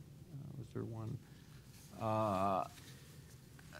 Right there at the right there, lady hat. Thank you very much. Good morning. My name is Kula. I'm a student at American University. Very good panel. Thank you very much for a very insightful conversation this morning. But my question has to do with you basically highlighted some of the challenges for developing countries accessing or possibility of attaining growth by 2030. But I'll appreciate if you can talk about some of those structural barriers, for example, the World Trade Organization, the IMF, and the World Bank policies that prevent these countries and put them in a bracket of dependency and going back and forth in a cycle. And looking at the structures within the countries and some countries in terms of what growth really means, growth without development. Is it qualitative or quantitative? So I would be appreciative if you can basically pinch in that. Thank you. Yeah, let's take that. Well, the global architecture, all of these organizations that exist around the world, like the UN, the World Bank, or the IMF, they were created for a purpose, many of which have migrated into many other things, like the flavor of the month kind of thing. And I think they should remain focused on some of the things that they were created for, in terms of fiscal responsibility for the IMF, in terms of alleviating poverty, although that was not the original mission of the World Bank, but it was the reconstruction of Europe after World War II. I think that what has happened with some of these organizations is that they have become, they have tried to become very politically correct in every sense and try to address each and every issue that exists in a country without believing that there is enough or that there should be local capacity to actually do what is best for the country. So it's a combination where you do want to help, and I think they do play a big role, for example, on what is loosely called global public goods. So when you're talking about avian flu, Ebola, financial crisis, corruption, and in all of these themes that cut across different countries, you do need these organizations to play some kind of role in order to help, if nothing else, bring the parties to the table to make, hopefully, sensible decisions. The problem is that sometimes they tend to, as I said a couple of times, reinvent themselves and find a niche where they can continue to justify their existence and not necessarily benefit the countries in terms of the levels of development that countries need. So the short answer to your question is that they should go back to basics. They shouldn't shy away from the fact that you need to do some of the basic things that countries that have succeeded or outperformed others have done, like the many things I have repeated during this morning in terms of opening their economy, fiscal responsibility, minimizing regulation, minimizing the size of the state, cutting the red tape. All of these things will help more than the resources you provide for building a bridge. Because at the end, that bridge or that road could be built in some sort of public-private partnership or purely done by the private sector, again, if the conditions are right. But you have a lot of interest, and when I was at the World Bank, I used to encounter this from some of the European countries to try to push for certain kind of legislation or for certain type of public policy that was not necessarily the most convenient for some of the countries, whether it was on social issues or on economic issues. And so aid dependency is bad, and it takes two to tango. And so some countries are asking for that aid. Some governments are willing to provide that aid, and by the way, only about 30% of what is usually committed is what is actually delivered, and then you have to see whether that reaches the intended destination. So I don't know if I'm answering your question, but the point I'm trying to suggest here is that, A, there is a need for some of these global organizations to exist. There is a place for them to play in certain areas, but I think that there is an overreaching and sometimes excessive intrusion into what countries should be doing. Again, I mentioned also the lack of leadership that happens in many of our countries, and so it's very difficult to square that circle. Rob wants to jump in, then we're going to have to finish up. Yeah, one quick comment about that. This is probably a little bit different perspective than you normally hear, but I actually think that these institutions need to exist, the IFC, the IDB, the African Development Bank, I think, to fill space where commercial banks won't go. But they don't always respect properly where commercial banks will go, and they actually are risk averse where they should be more risk worthy, and second, they crowd out private sector players. And then they impose requirements on countries in order to qualify for a loan, which end up burdening that country with requirements that will otherwise inhibit their growth. So I think we need some reforms. I think we need to be more diligent about private sector capacity and not get into that space and be willing to take a little more risk as a development finance institution. All right, thank you. Oh, real fast. Sorry, just one quick point to add, which is somewhat related to your questions. One of the problems in development is that each of these institutions, bilateral institutions, multilateral institutions, essentially pursue their own projects, and you have a lot of people working in parallel in the same sectors without enough coordination. And especially if you're trying to achieve the systemic change that I was talking about earlier. In other words, not just choose a set of beneficiaries and create gains for those beneficiaries, but help countries change their systems so that they can perform after. A lot more collaboration between institutions like MCC and these multilateral institutions on things like policy and institutional reform is really essential. And I think that's also a feature of the compacts that we're working on. We're working in Niger, for example, on a compact that is related to better use of water resources for small farmers. World Bank is working in exactly the same space. We are very much trying to work with them to scale and to create more systemic change as opposed to doing our own little water project over here while they do their water project over there. Right. Let me just I'm getting the cut it's on. But thanks everybody, and we have another panel which will be even more fabulous. Thank you.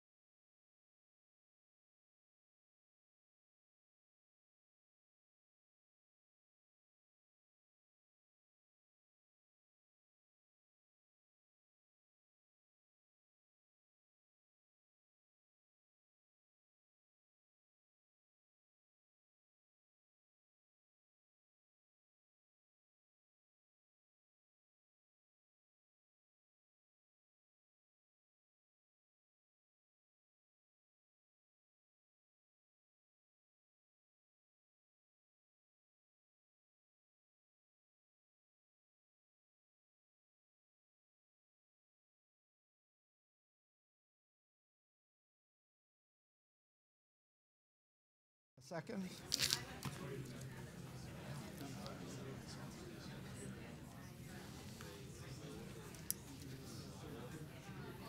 People want to sit down if we can. Where's that commanding voice? Right, exactly. This whole court is out of order. Yeah. I think we'll wait just 1 second, see if they...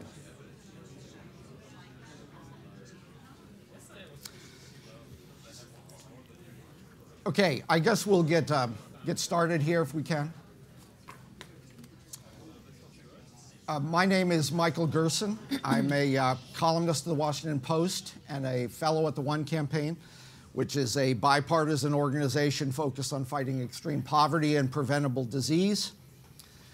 Not long ago, the founder of that organization, Bono, got into some trouble for saying, quote, "Aid is just a stopgap. Commerce and entrepreneurial capitalism take more people out of poverty than aid. We need Africa to become an economic powerhouse," end quote. And that's a view now endorsed in Goal 8 with the target of 7% growth in the least developed countries. It's a UN document that talks of, quote, productive activities, decent job creation, entrepreneurship, creativity, and innovation. So the question at issue in this panel is, and I think the previous panel poached on this a little bit, but if rock stars in the United Nations are endorsing rapid economic growth as a prerequisite for economic justice, are American and international institutions ready and willing to make this a centerpiece of their approach? Is it really a market-oriented window dressing or a new way forward? This is not just a matter of public-private partnerships, where the public part, the smaller portion, sets the terms. I think we heard earlier that it's a new way of approaching aid. Poverty does not result from having $1 a day. Poverty results from being totally disconnected from the institutions that enable enterprise, working schools, health systems, financial systems, the rule of law, and incorporation into the broader flow of trade and capital.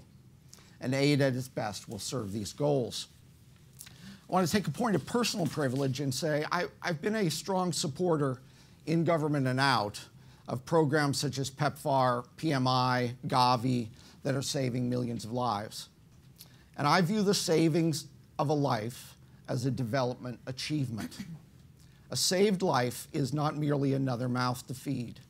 In a system that honors human dignity, human beings are the source of the wealth of nations. So so that is the moral and economic question. How do we encourage systems that honor human dignity? Can't think of a better panel to consider these and other goals. Lee Zack is the director of the U.S. Trade and Development Agency with the defining mission of promoting infrastructure and economic growth in partner countries. Before entering government, Lee was a prominent lawyer and a professor of law.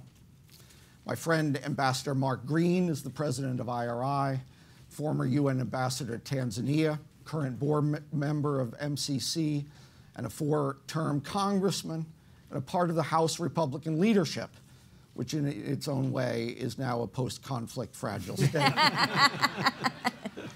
And John Norris is the executive director of the Sustainable Security and Peacebuilding Initiative at the Center for American Progress. He is a prolific and wide-ranging author. He had a fascinating posting, UN posting in Nepal, and he was once at USAID a speechwriter and field disaster expert, which in my experience is often the same job. So welcome to you all. Let me start by asking one question for each of you to answer as we get started. In your experience, does U.S. development policy adequately embrace private sector growth and economic opportunity as a central focus? And where right now is an area where U.S. policy focus needs to change? Mark, you want to start? So the answer to the first part of the question is no. I don't think it adequately taps into and incorporates the potential of the private sector. And the second part of the question, essentially what can we do? I think some of the things laid out by the previous panel, but I would argue that the way that we do assistance needs to be entirely reoriented. First off, the debate, public versus private sector, is over. Some folks don't realize it. It is over. 90% of capital flows to the developing world are coming from the private sector, so the debate is over whether some folks want to see it or not. So it seems to me the question is, how do we, country by country, where governments are looking for ways to tap into and mobilize their own private sector, how can we be the value add? So over the years, aid has been about delivering hardware. These days, we need to be thinking about software. We need to be thinking about the value add that we bring from incentivizing those policy changes that we believe are key to growth and being of true assistance where those governments are looking to do it. So to me, it's that sort of broad approach that we need to be taking up. Lee, where are we weak and where do we need to be stronger? Well, I think one of the institutions already exist. What we need to do is to be able to put more focus on those institutions. I think this is a nice segue from the prior panel. Our agency, the U.S. Trade and Development Agency, as you mentioned, was created for precisely the purpose of encouraging the private sector to participate in economic development, in particular in infrastructure. So there are organizations like USTDA, like OPIC, that are focused on this mission. So I think that from an authorizing point of view, it exists. I think we need to be disruptive with respect to moving the resources to these organizations today. Resources of money and funding, resources with respect to people, resources with respect to flexibility in how they do business. I agree with Rob with respect to the importance of private sector people being involved in government, and then also people in government being involved in the private sector. So I think there are institutions that exist, but I would say that some of the resources are trapped in the wrong places today, and it's going to take a real act of courage, frankly, in this environment to be able to move those resources to the right places. I want to explore that more, but John, can you answer the general question? Sure. I think two things, both on a micro and macro level. On the macro level, I think we're not very good at development finance. The mechanisms for development finance are spread all over God's green acre as far as the U.S. government goes. Most other industrialized nations have figured out how to have a centralized development finance bank.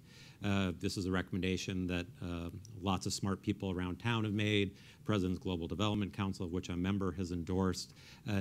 It's something that actually makes money for the U.S. taxpayer if done properly and can free up and leverage an enormous amount of resources for development.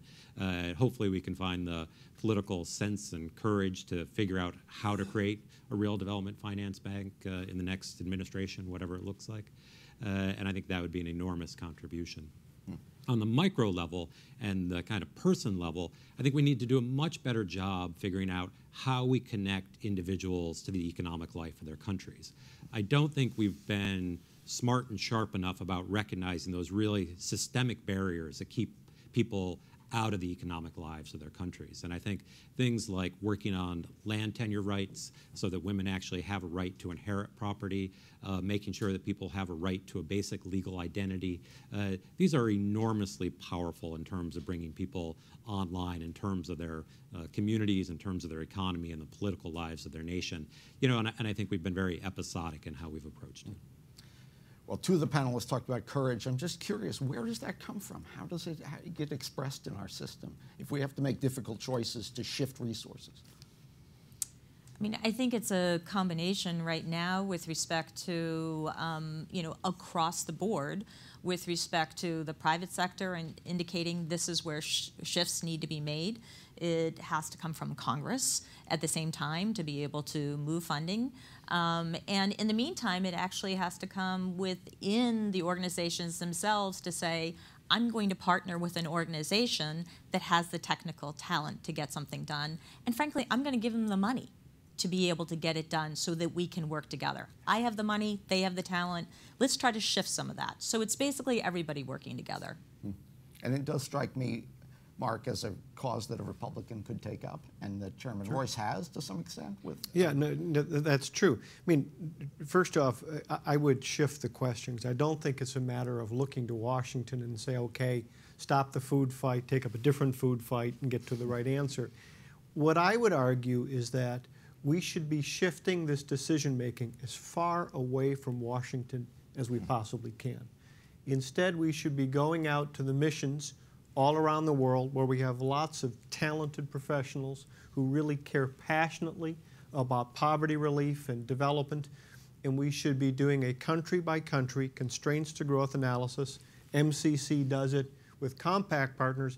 Every country should have a constraints to growth analysis, and we should do it not using economists, but using business persons, turning to the private sector, those who are actually interested in this kind of work, in the investment opportunities. Identify those constraints, reach out to our country partners and say, hey, look, we will incentivize, we will provide some of the tools to help you break down those barriers. We should also develop a plan to wean every country off of foreign assistance. President Obama has said it, previous presidents have said it, the goal of foreign assistance, I'm not talking about humanitarian foreign assistance, the non-humanitarian, the goal of it should be to put itself out of business. We should work to create independence for every country in the world, private sector driven growth. So to me, it's not expecting the same parties here to fight more and come up with different answers. It's to shift that decision making to where we have eyes on the ground, boots on the ground, smart people who really want to make a difference. John, do you have a thought, just before we go on, about that political task, about where this comes from? You know, I think we, it may not be very heroic, but I think we more often than not stumble into courage. You know, and I think if you look at the debate in this town about food aid reform, it's a good one that people always said it was impossible. There was very little congressional support for it. Kind of every group that had looked at it said it needed to be done. You know, when you've got AEI, CAP, CSIS, and Brookings all weighing in on the same side of an issue, along with a bunch of humanitarian NGOs, that there is real consensus. And it got real steam in Congress after having none for a long time, because I think eventually enough people recognized that it was the right thing to do. And it made sense both from the perspective of a taxpayer as well as actually feeding a lot more people. I think development finance is a similar issue, that it's got bipartisan support. It makes sense. And it's just with a lot of patient hard work and educating staffers and members of trying to get over the hump. Lee, we were talking earlier that your point about that there is a serious amount of capital that could be unlocked right now with the right approaches to investment in infrastructure. So why isn't it being unlocked? What are the keys we need to unlock that source of capital? Yeah, I think as we were mentioning earlier, and I think Nancy also mentioned, that there's capital available, but what is really needed are bankable projects and prepared in such a way that the private sector can come in and then finance. And so this is an area that does require grant funding, and it's not an area that has been focused on, frankly, as much in the past, because people haven't tried to bring the private sector in the past. So it's one of those shifts that we're talking about. As we're trying to bring the private sector says, this is what we need, bankable documents. So it's the first time we're hearing this very loudly, but the money hasn't been focused on in the past, because a lot of this work was being done by direct grant funding or by government funding. Now that the shift's coming to private sector, there's this focus on the fact you need to have these things prepared, and the way to have them prepared is through the grant funding. Then it's a catalyst to the private sector afterwards. Okay. John, let me switch topics just a little bit. There's a lot in the SDGs about sustainability, not just economic growth.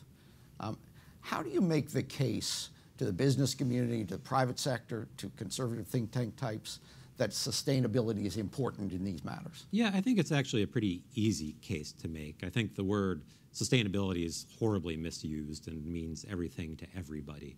And I don't always love it as a word, because sustainability as a concept is pretty binary. You're either sustainable or not. And I don't think that's how we operate in the world, that we operate on a curve.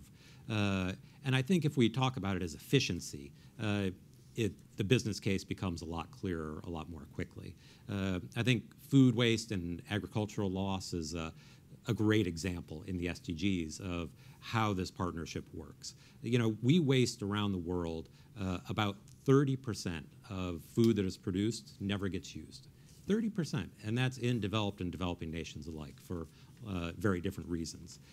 That's an enormous amount of money. That's an enormous amount of food. That's tens of billions of dollars of lost food every year.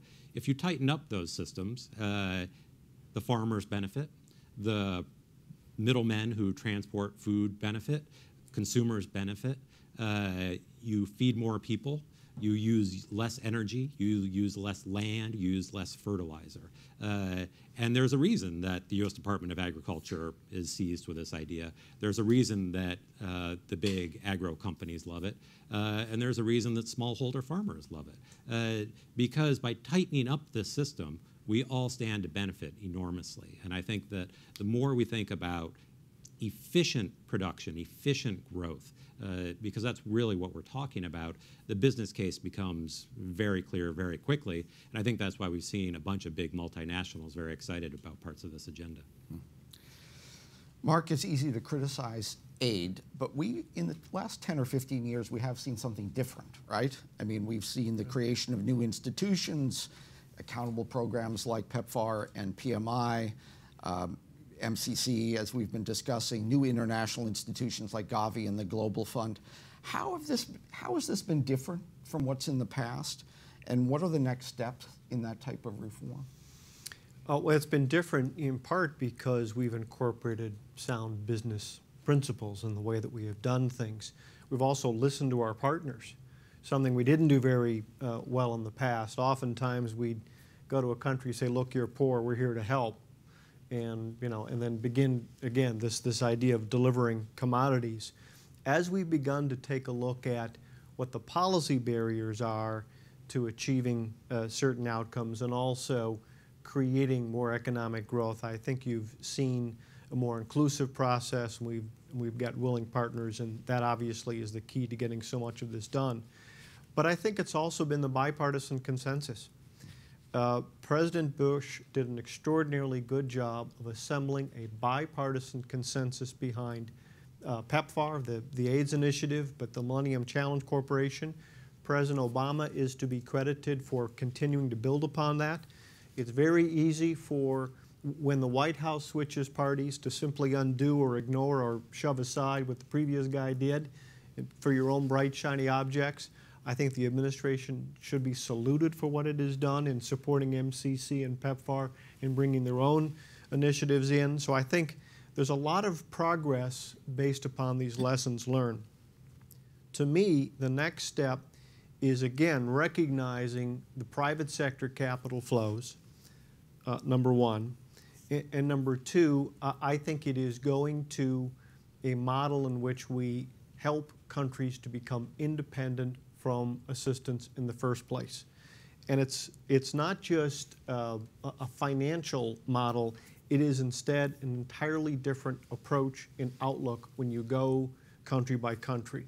It's to develop a plan and a date certain, and it may be a long ways out in the case of a number of countries, and say, okay, we're developing a timeline and a set of steps at the end of which, if we're successful, this country will go from being aid dependent to aid independent, so that we go from a country like South Korea, which was a basket case at one point and is now one of our top trading partners and a co-investor in assistance. So to me, it's moving towards independence and true partnership. That's what our next steps have to be aiming towards. Liam, interested in your view here as well.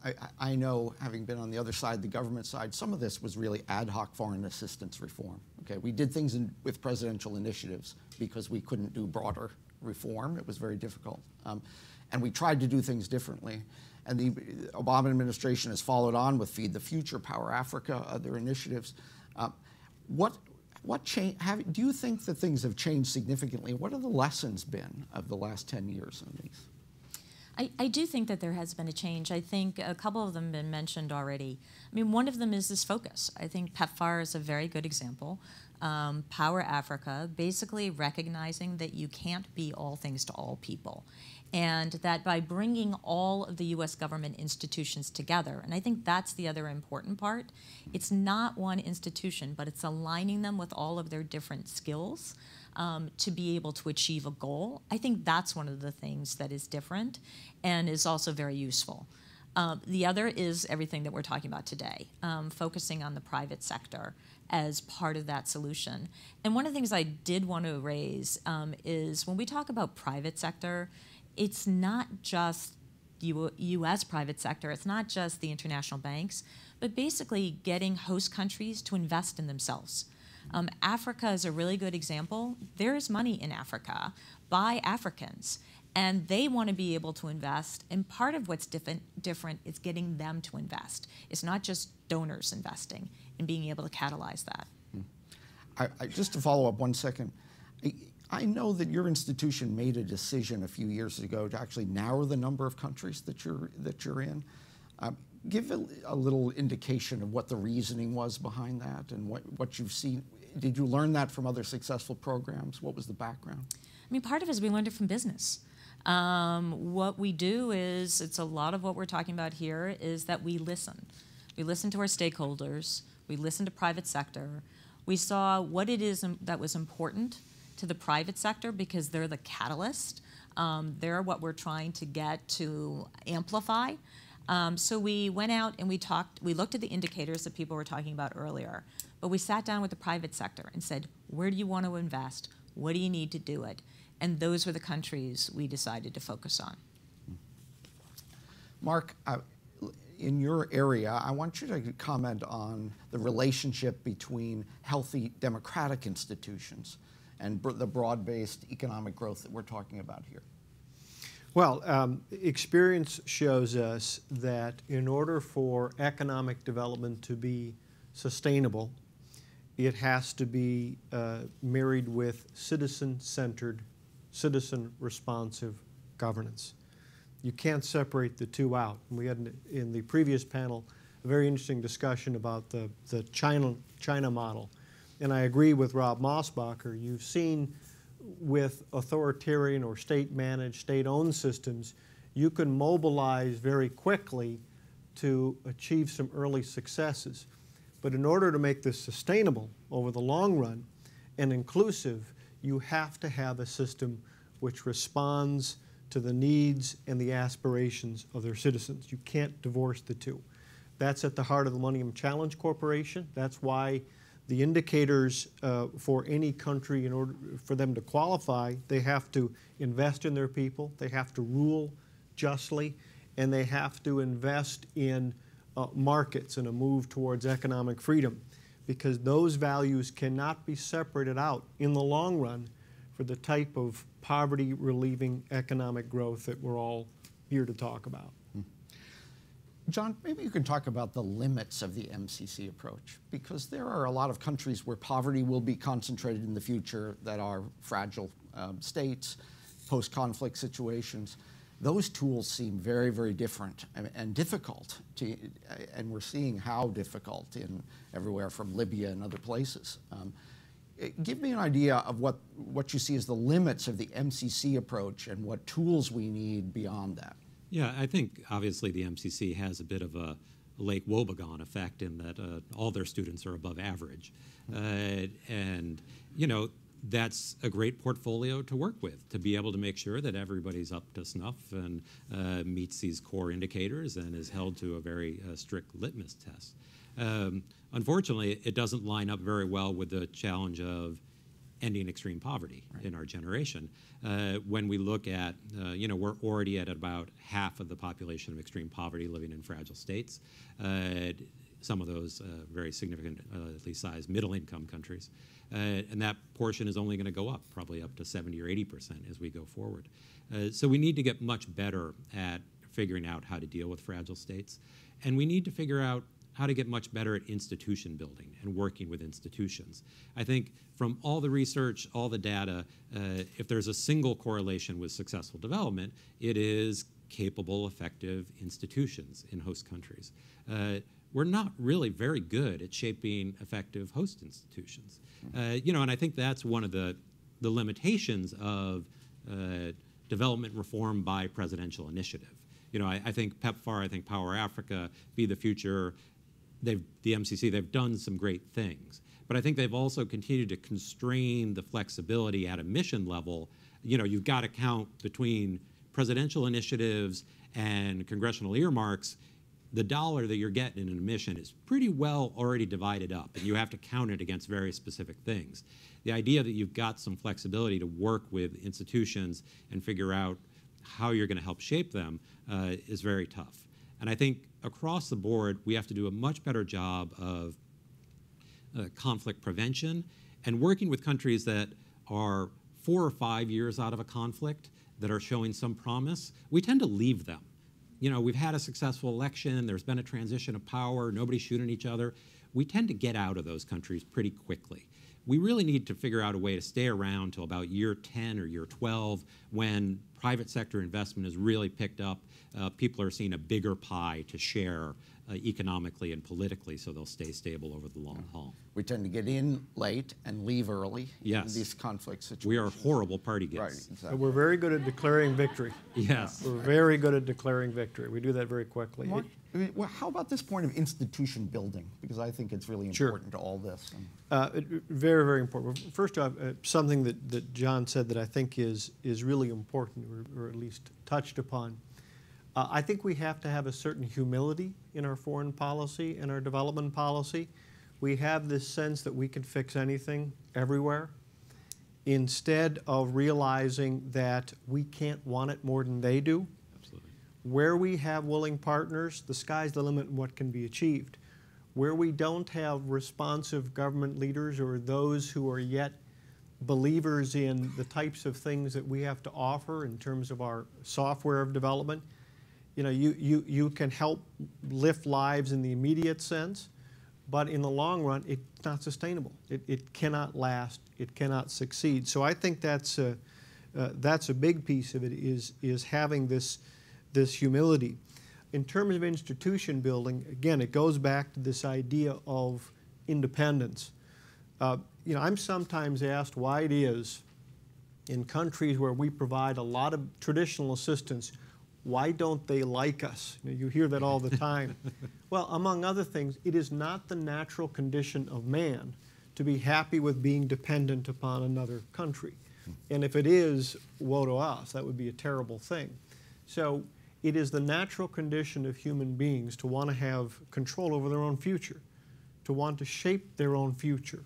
And so if we should look at reorienting how we do things to recognize that natural inclination.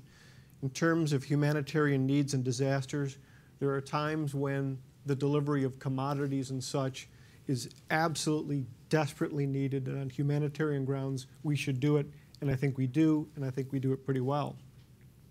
But in the broader range of development topics, I think sometimes we have to step back and recognize that precondition of a willing, interested partner, and then taking a look at how we can enhance their own ability.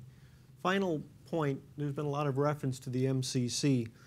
A few years ago, I went to do a compact closeout. I'm on the MCC board in an African country, and the government leaders that I met with said that the most important accomplishment of the compact were not the roads. They said, look, China builds roads. Lots of people can build roads. They said because of the way this compact was designed, you have helped us prove to doubters inside the country that you can actually do a project transparently, on time, on budget, in ways that the private sector is incorporated and involved. And that's the magic, that's the secret formula, the secret sauce that I think will help us get to where we all want to be. We're going to go to questions in a second, but Lee, let me just raise trade. You know, in Africa, we see a lot of countries can't be successful merely as suppliers of natural resources. Okay, they need diverse exports, but it's hard often to compete with Asia in these markets. How do we get poor countries better access to developing markets and incorporate this as part of our strategy? And I think this is really the mantra, especially coming from Africa, that it's not about aid, it's about trade. And one of the keys to trade is being able to build the infrastructure for trade. In Africa in particular, it's an area where they may have goods, but the cost of transportation makes it prohibitive for them to be competitive with respect to trade. So it is focusing on the infrastructure is one way to help, to focusing on building, capacity building, as was mentioned earlier today, with respect to having the right rules and regulations. So in combination. But I'm just going to circle back to one thing that Mark mentioned, and when you asked the question, what's different? Our agency is known for being innovative, and one of the things that may be different that other agencies don't do, but it goes to Mark's point about the fact that our voice isn't the only voice or maybe the most persuasive. One of the things that USTDA is doing is once we have worked with a country and trained the country, had done training in a country, we then act as a convener. So for example, we actually did some training with respect to procurement in Botswana. Those procurement officials then went to Ethiopia to do the training. So it's basically learning we're not the only voice, and frankly, we might not be the most persuasive voice. So if we can help facilitate that kind of development and capacity building within a country by their neighbors may be much more effective than what we can do. We just provide the platform in the initial training. John, do you have any thoughts on institution building as it relates to these issues? You know, I think there is a degree to which, obviously, if there isn't that core commitment at the country level, it's not going to work. But again, I don't think it's quite so binary. I think there's a lot of instances where we've got a handful of reformers in a country, you've got a couple good ministers. I think we need to be smarter about trying to make it so that we give them leverage in their internal debates, and that we structure our assistance not just from the MCC, where it's very clear threshold, but particularly through AID, and also through our security assistance in ways that we're making clear that we're part of a broader national conversation that is driving towards reform. Because I think a lot of times we deliver assistance and that bigger institutional conversation is fairly divorced from that. Great. Let's go to some questions.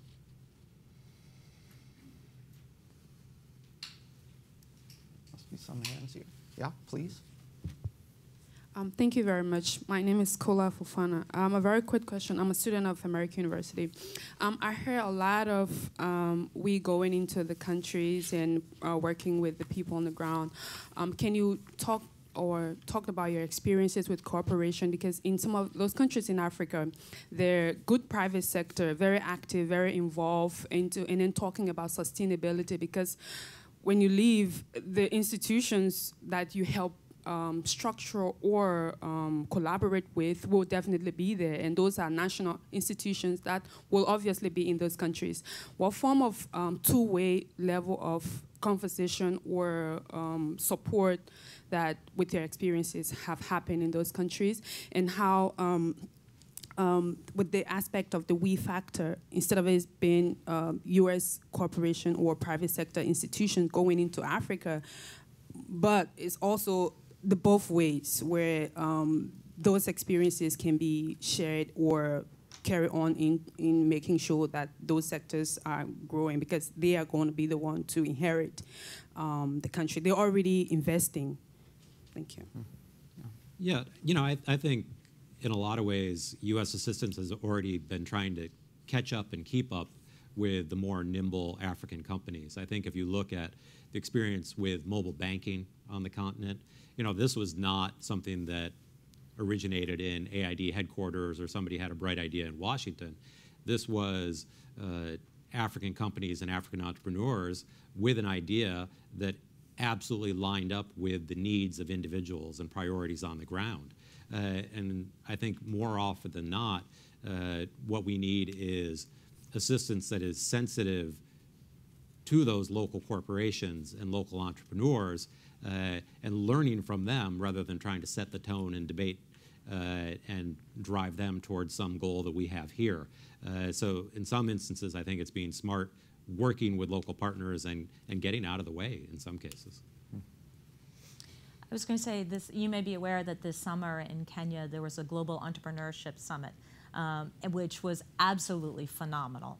Bringing entrepreneurs from all around the world and bringing, the U.S. government helped bring U.S. businesses to the table as well. So that was an example where I think it was a very big eye-opener for the private sector to see the amount of entrepreneurship that was taking place on the continent. And it was a 2-day matchmaking event where, having left, I think there was a great deal that the U.S. businesses learned from the entrepreneurship in the rest of the world, and vice versa. So that's one example of the partnership. And also everything that we do at USTDA, we do it in cooperation with the host country. So it's similar to what Mark had mentioned, that when our project is done, we're leaving learning behind, and we've learned a lot in the process as well. You know, there's a real danger for all of us, all of our agencies, and that is that we have meetings here with the private sector or in the capitals or in regional capitals because a lot of the folks that you're talking about can't make it there. I mean, they don't have the ability or the resources to travel and be part of the discussion. So these are all very important, but I think there is no substitute for a well-trained, capable mission team, that U.S. mission team in each country that spends most of its time outside the embassy grounds, traveling around the country, meeting with small-scale farmers, small business persons, reaching out and trying to tap into the natural entrepreneurship that's out there and really trying to build on that as much as you can. But again, I still think the prerequisite to all of this is, from the day a program starts, is having this sense of it's going to end. And so, you know, we have to have that in sight and make sure by the time we get to that end point, there is a critical mass of local partners who are experienced, trained, have those tools to carry on. Because if we don't, we will have failed, obviously, in our long-term goal of building more partners and trying to, you know, decrease the number of clients, if you will. Who's next? Tony? I think we have a microphone coming here. Up front. Up front. Yeah.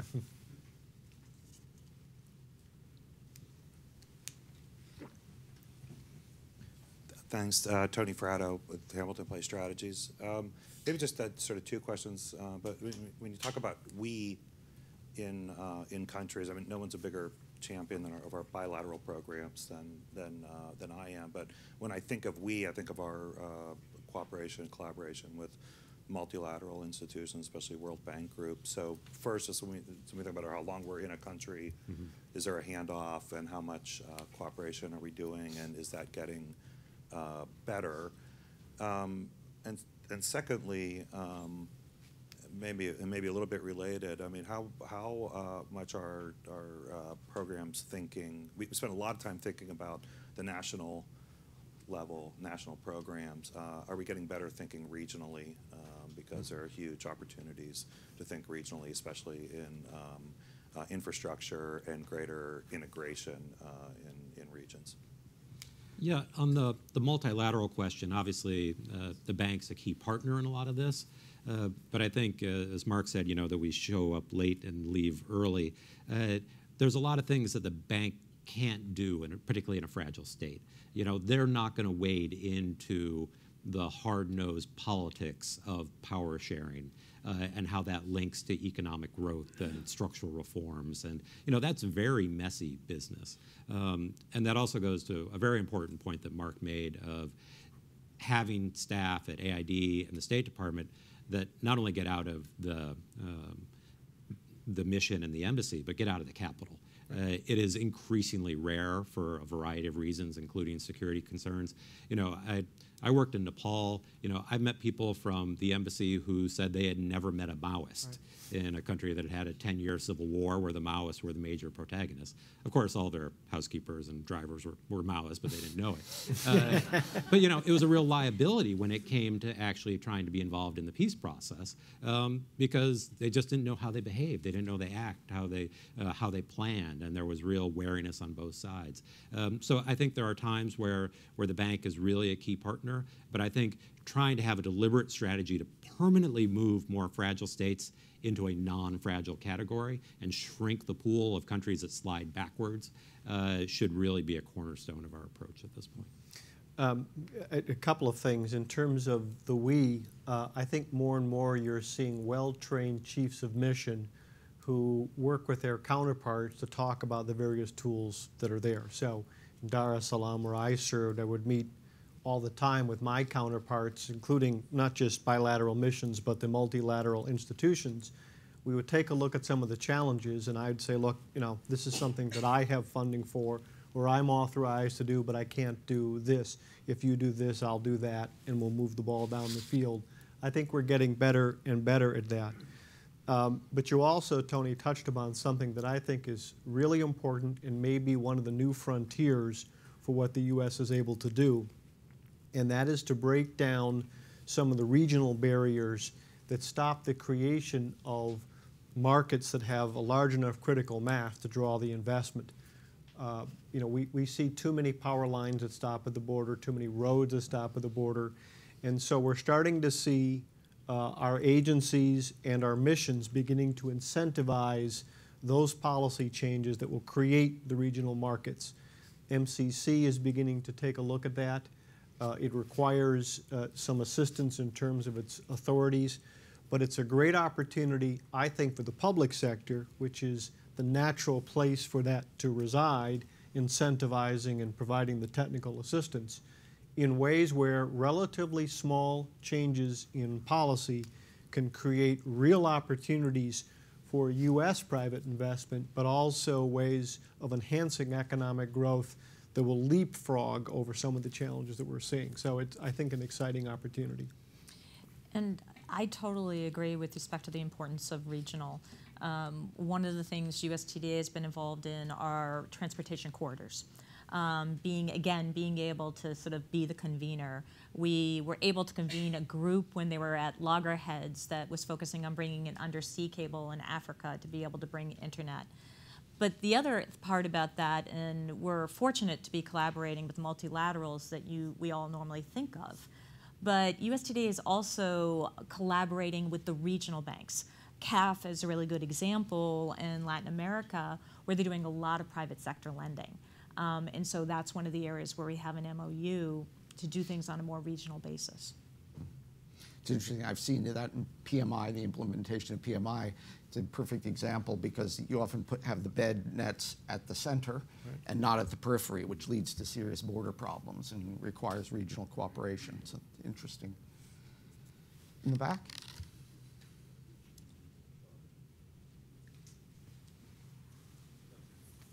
Zainab Alahi, American University. Thank you. The panel's been great. I just have a question. Everybody has these great ideas, but what you end up seeing in a lot of countries is that there's so much corruption, so these great ideas never really pan out for the everyday citizen. They just help a few in power. What have you guys decided to do about dealing with the corruption?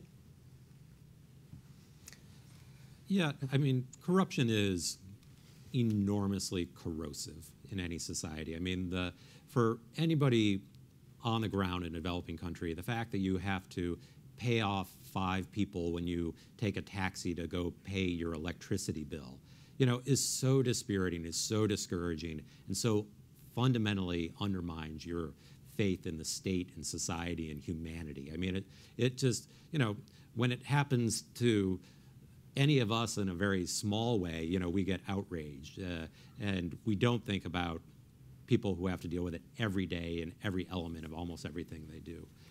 You know, I think that there are creative things we can do. I think we need to put money behind countries that are willing to make reforms. You know, I think Georgia over the last decade has done some interesting things where there is political will to take on some of these issues. I think we have technical assistance that will help improve it. You know, I think the effort to focus on domestic resource mobilization and helping countries figure out how to bring more of their economy out of the shadows and online so that they actually pay taxes and the benefits of those enterprises not only flow to the state, but back to the people in terms of social services delivered. You know, that's a big shift. And I think we'll see that be effective where there is a commitment. You know, the AID had a very good effort in El Salvador, where it was the government of El Salvador that came forward and said, we want to do this. We're willing to put our money on the table. Would you be willing to match it? Would you be willing to help with technical assistance? You know, and I think that if we use a country's willingness to put their own skin in the game as a bellwether for whether we should be doing programs or not, it's a pretty good barometer, and I think that will help us invest in countries that are serious about taking on corruption. So with the Millennium Challenge Corporation, 20 indicators, country has to pass half, but there is an unshakable rule. A country that fails the corruption indicator doesn't get a compact, period. It's done. And that, I think, they will quickly be moved over to AID assistance. So it is one of the most important principles of the MCC. But let me give you some reasons for optimism on the front of fighting corruption. First off, in a small way, at IRI we are developing initiatives designed to partner with local citizens and activists who want to take on corruption. So we're developing some tools there. But secondly, technology is our friend here. The ability of citizens to monitor the public budget, to monitor public works projects. There are some apps that are out there, even some SMS technology that I think are very, very promising. On top of that, there are some pioneering figures in this area. Mo Ibrahim and the African Governance Foundation in projects that he has, I think has elevated the discussion so that all across Africa, corruption is being talked about as a serious barrier like never before. So it may be frustratingly slow, but I think there is a growing recognition, as John put it, corruption is dispiriting.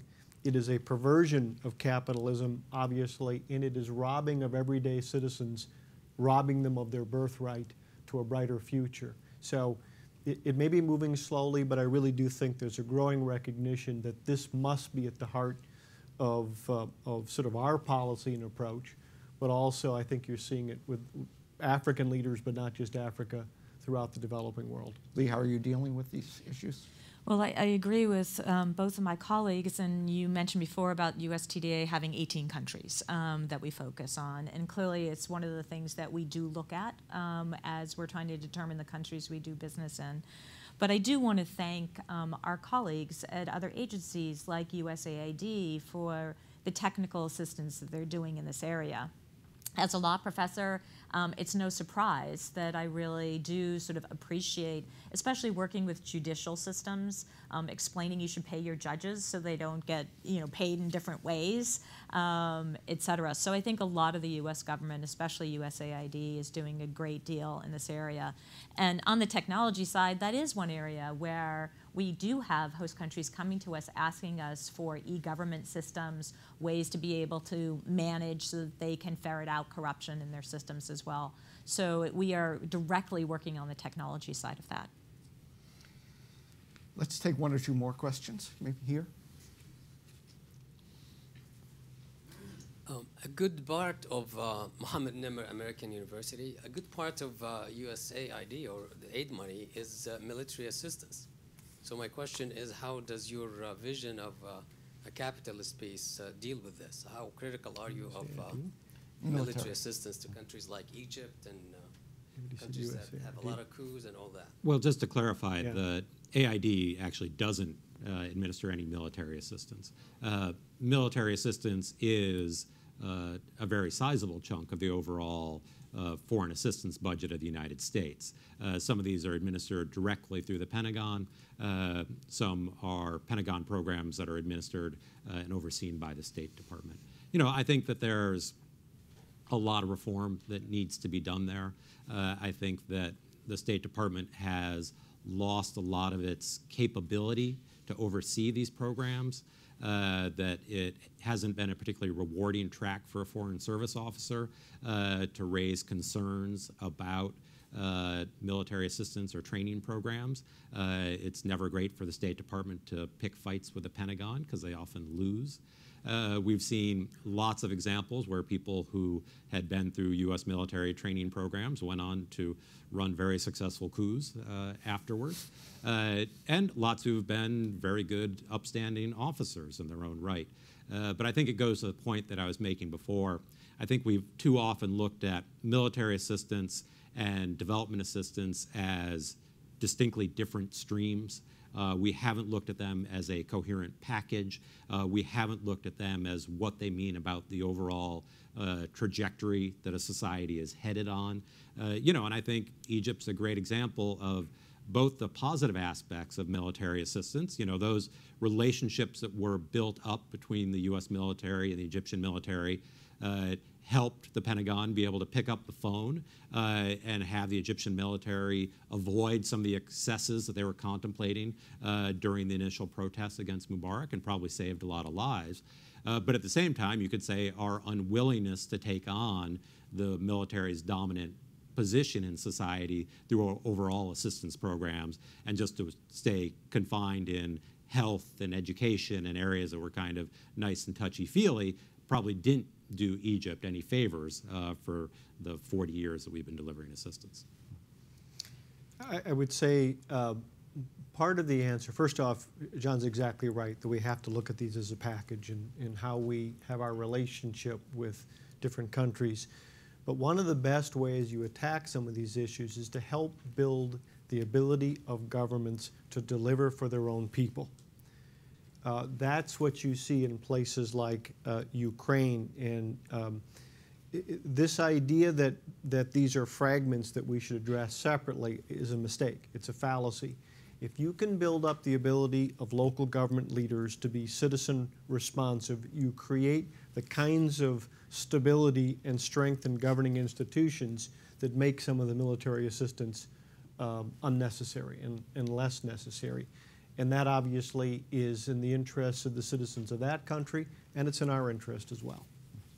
I think I'm going to be told when Chairman Royce arrives, because we're going to hear from him. But let's just do one or two more questions in the meantime.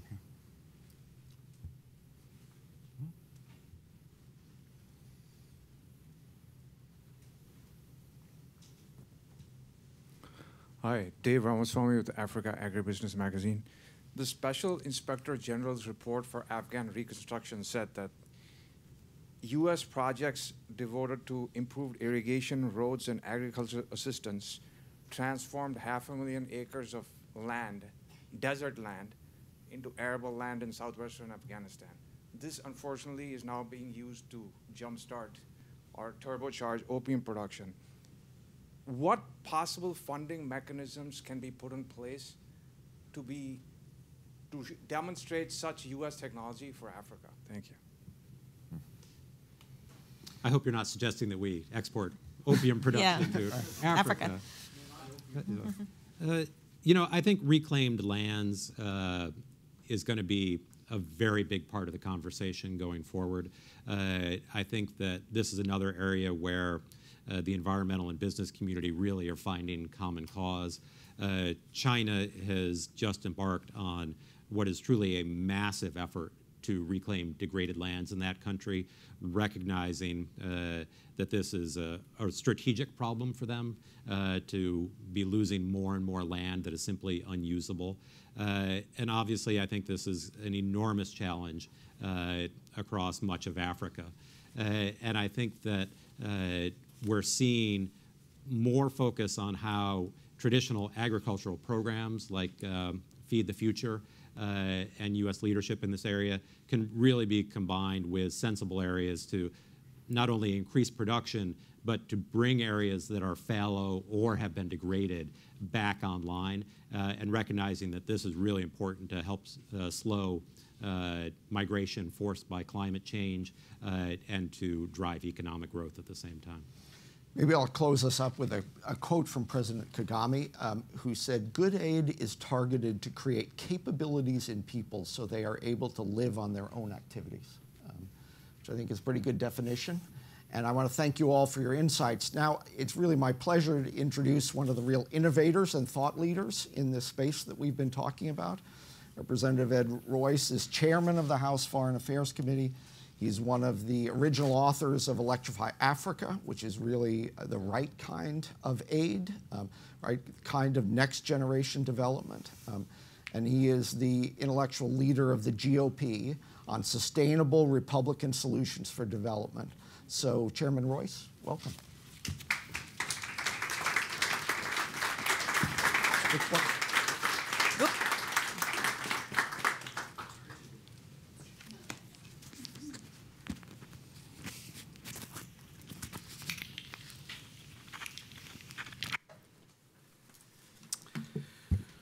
Well, thank you all, and thank you to AEI and Consensus for Development Reform for your important work. And the thing I like best about AEI is the idea that ideas matter. They have consequences, and you're always in this role of putting ideas up front and center. And I think Consensus for Development Reform has shown the same aptitude. I think there are a lot of lessons over time which classical liberals and conservatives learned about economics. And I do think we are in danger of not taking advantage of that foundation of economic thought when it comes to development. And one of the consequences, I think, of ideologically bound thought on the hard left and maybe some of the new populism on the right is that there isn't an appreciation for the role of ideas and the way to drive those ideas through consensus. And so I really want to express my appreciation. I think we owe Arthur Brooks some acknowledgement for conservative heart. I hope some of the members I see on the Hill open that book and take those messages to heart, because I think we have in this field of ideas a way to put a lot of additional concepts in the pipeline. And I thought I'd talk about some of the thoughts that I have, having been involved for many years now as the former chairman of the Africa Subcommittee and one of the co-authors of the African Growth and Opportunity Act, in trying to put a focus on moving sub-Saharan Africa to engagement in trade, and do so by liberalizing markets here, opening markets here in the United States, but on the condition that there are reforms in those economies that recognize basic foundations that have worked very well in setting for the West the prerequisites for economic success. How many here have read the work, The Mystery of Capital, Why It Works in the West and Fails Everywhere Else? You see a show of hands? Well, Denny did, I know that. And your 12-year-old daughter read that book, right? Tell that story very quickly, if you will, Denny. I think it's a great story. I told this to the chairman last night when he mentioned how important the work of Fernando Risotto is, and I said that one night we went up to say goodnight to our daughter, and we saw The Mystery of Capital on her shelf, and she was about 12. She's now in university. And I said, Olivia, what is this doing here? And she said, I kept reading it and waiting for the mystery, but I could never find it. I thought that was very, very encouraging, though. She plodded all the way through, and I'd like you all to plod all the way through. And the reason I want you to focus on issues like that is because what we forget is what Arthur Brooks is trying to tell us, which is that free markets and free trade and property rights and the rule of law have lifted billions of people out of poverty. It has saved the lives of billions of souls on this planet. And it is very important that our colleagues on both sides of the aisle understand the role that played. And as we look at trade with sub-Saharan Africa, which has doubled as we look at the number of countries that have opted to take that deal and accept the concept that they're going to stand up an independent court system and they're going to engage in moving towards a system founded or that's foundation is on rule of law. We see the consequences of that. Myself and Mark Green, who was the former ambassador to Tanzania, traveled when he was in Congress here. I know Porter Delaney is only too aware of the consequences of engagement by the United States and leadership by the United States, and in this case by Europe too, because their initiative of everything but guns, as I recall, was the name of their tariff engagement, of lifting that and opening up their markets. But the concept that we could precondition this on the adoption of the policies that have worked for countries internationally and for societies around the world has had very positive benefits. I've been in most of the countries in Africa now, and I've seen the results of this, and I've seen especially the results for women in the liberalizing impact that this has had in their societies. And so I think that legislation to break down barriers to trade and barriers to entry and establish rules of law have led to the empowerment of many around the globe. On Millennium Challenge Corporation, Mark Green was on the ground from the beginning, very beginning with that, and we saw that built from the ground up. And you know, I recently was in the Philippines where we were trying to establish the rule of law there with respect to property registries and title. And we've got a long way to go. And that place is so corrupt, it's endemic. This is part of the legacy of Marcos. But if they're going to have a chance, a new start, it has to come with getting the fundamentals right so that people can actually have some security to build on their own property or to borrow or to know who owns the land and not have it taken out from under them. And so now we're beginning to see these countries change their laws, right? We're seeing heads of state across Africa and in the developing world say, okay, we are going to now recognize those principles. We've seen civil society drive a lot of this. Civil society was the great partner with AGOA in Africa. It was that element of the society that was really pushing for the reforms. And so the things that we take for granted, like a system to title for property, don't exist in many of these countries. And civil society needs a partner, it needs leadership, it needs the United States, and it needs members on both sides of the aisle to understand how important this is. A big part of our development goes to emergency relief. And many of you are already aware of this debate, this argument. I won't belabor it. But for many years now, we've been trying to push this as part of our reform agenda.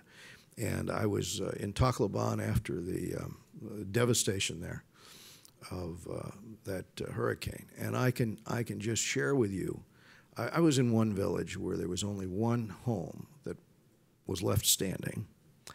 But if they had had to wait for 6 weeks for grain to arrive on a U.S. flagged vessel, instead of USAID having the capability in real time to buy that grain from farmers there in Tacloban, I guarantee you thousands would have starved, if not more.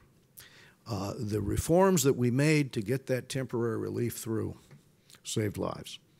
And we've seen the consequences of, you know, systems designed in the 1950s. In 2008, I know that Mark's only too aware of the famine in Kenya and the tragedies there. Truckloads of U.S. food being delivered. And part of the calculus was not understanding that in other parts of Kenya, you had farmers, subsistence farmers, who were growing grain that could have been transported there in real time. What happened in 2008 was we dumped that grain on the market too late, but we dumped it in such quantities, in such a way as to put those farmers out of business and expand the crisis and the poverty in other parts of Kenya. These this has to be thought through. We have to consider the impact on markets. We must figure out a way to aid those in crisis after a typhoon or a earthquake without damaging those locally. And we have ways now to do that.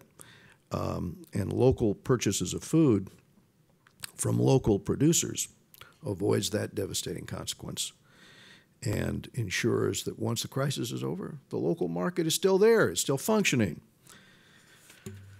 In terms of Electrify Africa, this encourages public-private partnerships to increase power production and access to power in rural and urban areas across the subcontinent. How can you run a business if you've got to have a backup generator? I've been in Liberia to see even our own embassy there. I remember the quoted costs of running that generator on backup, you know, tens of thousands of dollars a month. Now, there is no way that a entrepreneur is going to go into business in an area where you don't have uninterrupted power. But the consequences are far greater than just what it means in terms of the ability to stand up a business or invest locally. It also impacts the hospitals. It impacts the schools. It impacts the students going home to study by kerosene lamp or charcoal and all of the problems with their eye conditions that are going to result. So the United States, under Electrify Africa, has the capability here to play a major role in bringing the grid across Africa and other forms of power. And we've now seen movement in the Senate on this legislation through the Senate Foreign Relations Committee. I passed it out last Congress into the Senate and wasn't able to get it up and out. But at this point, we're encouraged. International food aid reform I talked about, but we're working right now to try to negotiate those reforms on a permanent basis that we've sort of made ad hoc over time. Our Global Anti-Poaching Act would help Africans push back against the international criminal networks that operate there, and for those who push back and say, well, this is not the role of the U.S. military to give advice, think about who the beneficiaries are right now of the poaching efforts. The primary beneficiary is Al-Shabaab, which is in the business of taking ivory, whether it's rhino horn or tusk from elephant. We're precariously close to seeing the end of the forest elephant, the black rhino, the extinction of whole species. And in the meantime, there's a vibrant market among radical Islamist groups that then transport this, whether it be Boko Haram or Al-Shabaab or two other radical Islamist groups also operating. They take that to the ports in Kenya or Somalia, really, and they transport it to Asia, to criminal gangs in Asia. So we've got a two-pronged effort here, and part of it is cooperating internationally to bring more pressure on the demand side.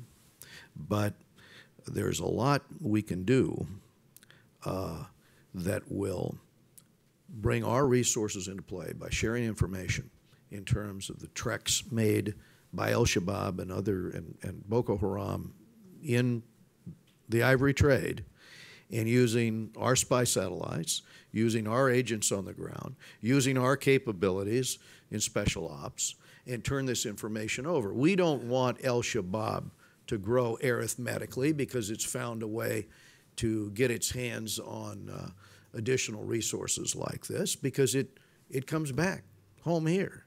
It'll hit us in Minnesota, you know? I mean, you look at the nexus today of radical networks that occasionally recruit out of the United States and then figure out the consequences in terms of them getting their hands on these resources. It is the only thing that has supported the Lord's Resistance Army all these years, is this trade in ivory. Otherwise, they would have imploded. They're trading it right now for ammunition in order to hold on. So the United States can play a pivotal role with this anti-poaching legislation. And when we talk about how Africans can have a thriving ecotourism industry that can support a large percentage of the population, that's not going to happen with without our engagement to protect these species and end this terrorism that preys upon it. Women are key to development, and they're the backbone of healthy societies.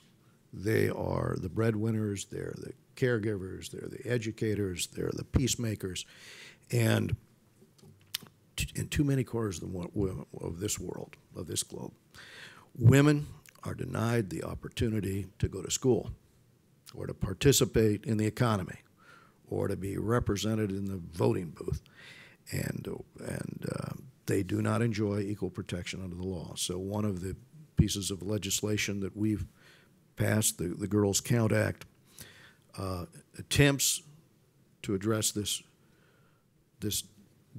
disenfranchisement of the females of the species. And you cannot have nations thrive when half of their population are denied the most basic human rights. So the Girls Count Act is to force these other governments around the world to have birth registration for girls so that they can go to school, so that they will have rights, property rights for girls under their laws, changing their legislation in developing countries. And it's never underestimate the influence that we can have in the United States. As Denny would tell you, never underestimate the influence we can have when we pass legislation and that impacts and puts pressure and leverages overseas the actions of governments there. Now, last month, 17 Sustainable Development Goals were adopted at the United Nations. And it's an ambitious agenda to eliminate extreme poverty. And you've been talking about those goals all morning, so I won't go into that. But what I can say is this. Achieving that goal cannot happen absent what we've been talking about here, which is market-based economic growth. Growth cannot be reached in countries that do not embrace good governance through political and economic reforms. When we had our meeting here in Washington with the representatives of a number of states, and they asked me to speak after listening to the presentations, the one thing that stood out most to me was the absence of good governance as a criteria by the states that are most in need of reform. And we failed to place governance at the center of the development agenda. And I'd like you all to consider what the consequences of that have been and will continue to be in many of these dysfunctional states. In fact, the word governance is not even mentioned. And I think as we move on, simply paying lip service to rule of law will not create the conditions for growth that are absolutely essential if we're going to eliminate extreme poverty. This failure undermines every aspect of the rest of what we seek to achieve, including efforts to support the economic and social empowerment of women and to enhance the role of the private sector in development. Good governance was left off that agenda, and I'd like to ask you why you think they left it off. I think it was to appease the countries that need it the most, and I think that's the big elephant in the room. At the same time, we all know that the UN is bad at working with the private sector. It shuns competition. It shuns transparency in its own operations. I can tell you that from multiple trips up there and many discussions I've had with our ambassadors to the UN who all explain the same frustration. How can it be a credible advocate for policies that create an enabling environment for the private sector when the attitudes internally are what they are. So these concerns, the UN approach to development, that only reinforces the need for what? American leadership in this. Together, we can keep governance and economic policies that we know generate growth at the center of this debate, at the center of the development agenda that we're pushing. And slowly, we're making progress. Each step of the way, we've benefited from the insights and support of AEI and the Consensus for Development Reform. And lastly, this is truly a long game. As long as we stick to the principles and understand that you can't expand access to food and water and power without opening trade and protecting property and promoting good governance, we will get to the end of that road. And I thank you again for the work and the interest of all of you in this room on this debate. Thank you so much.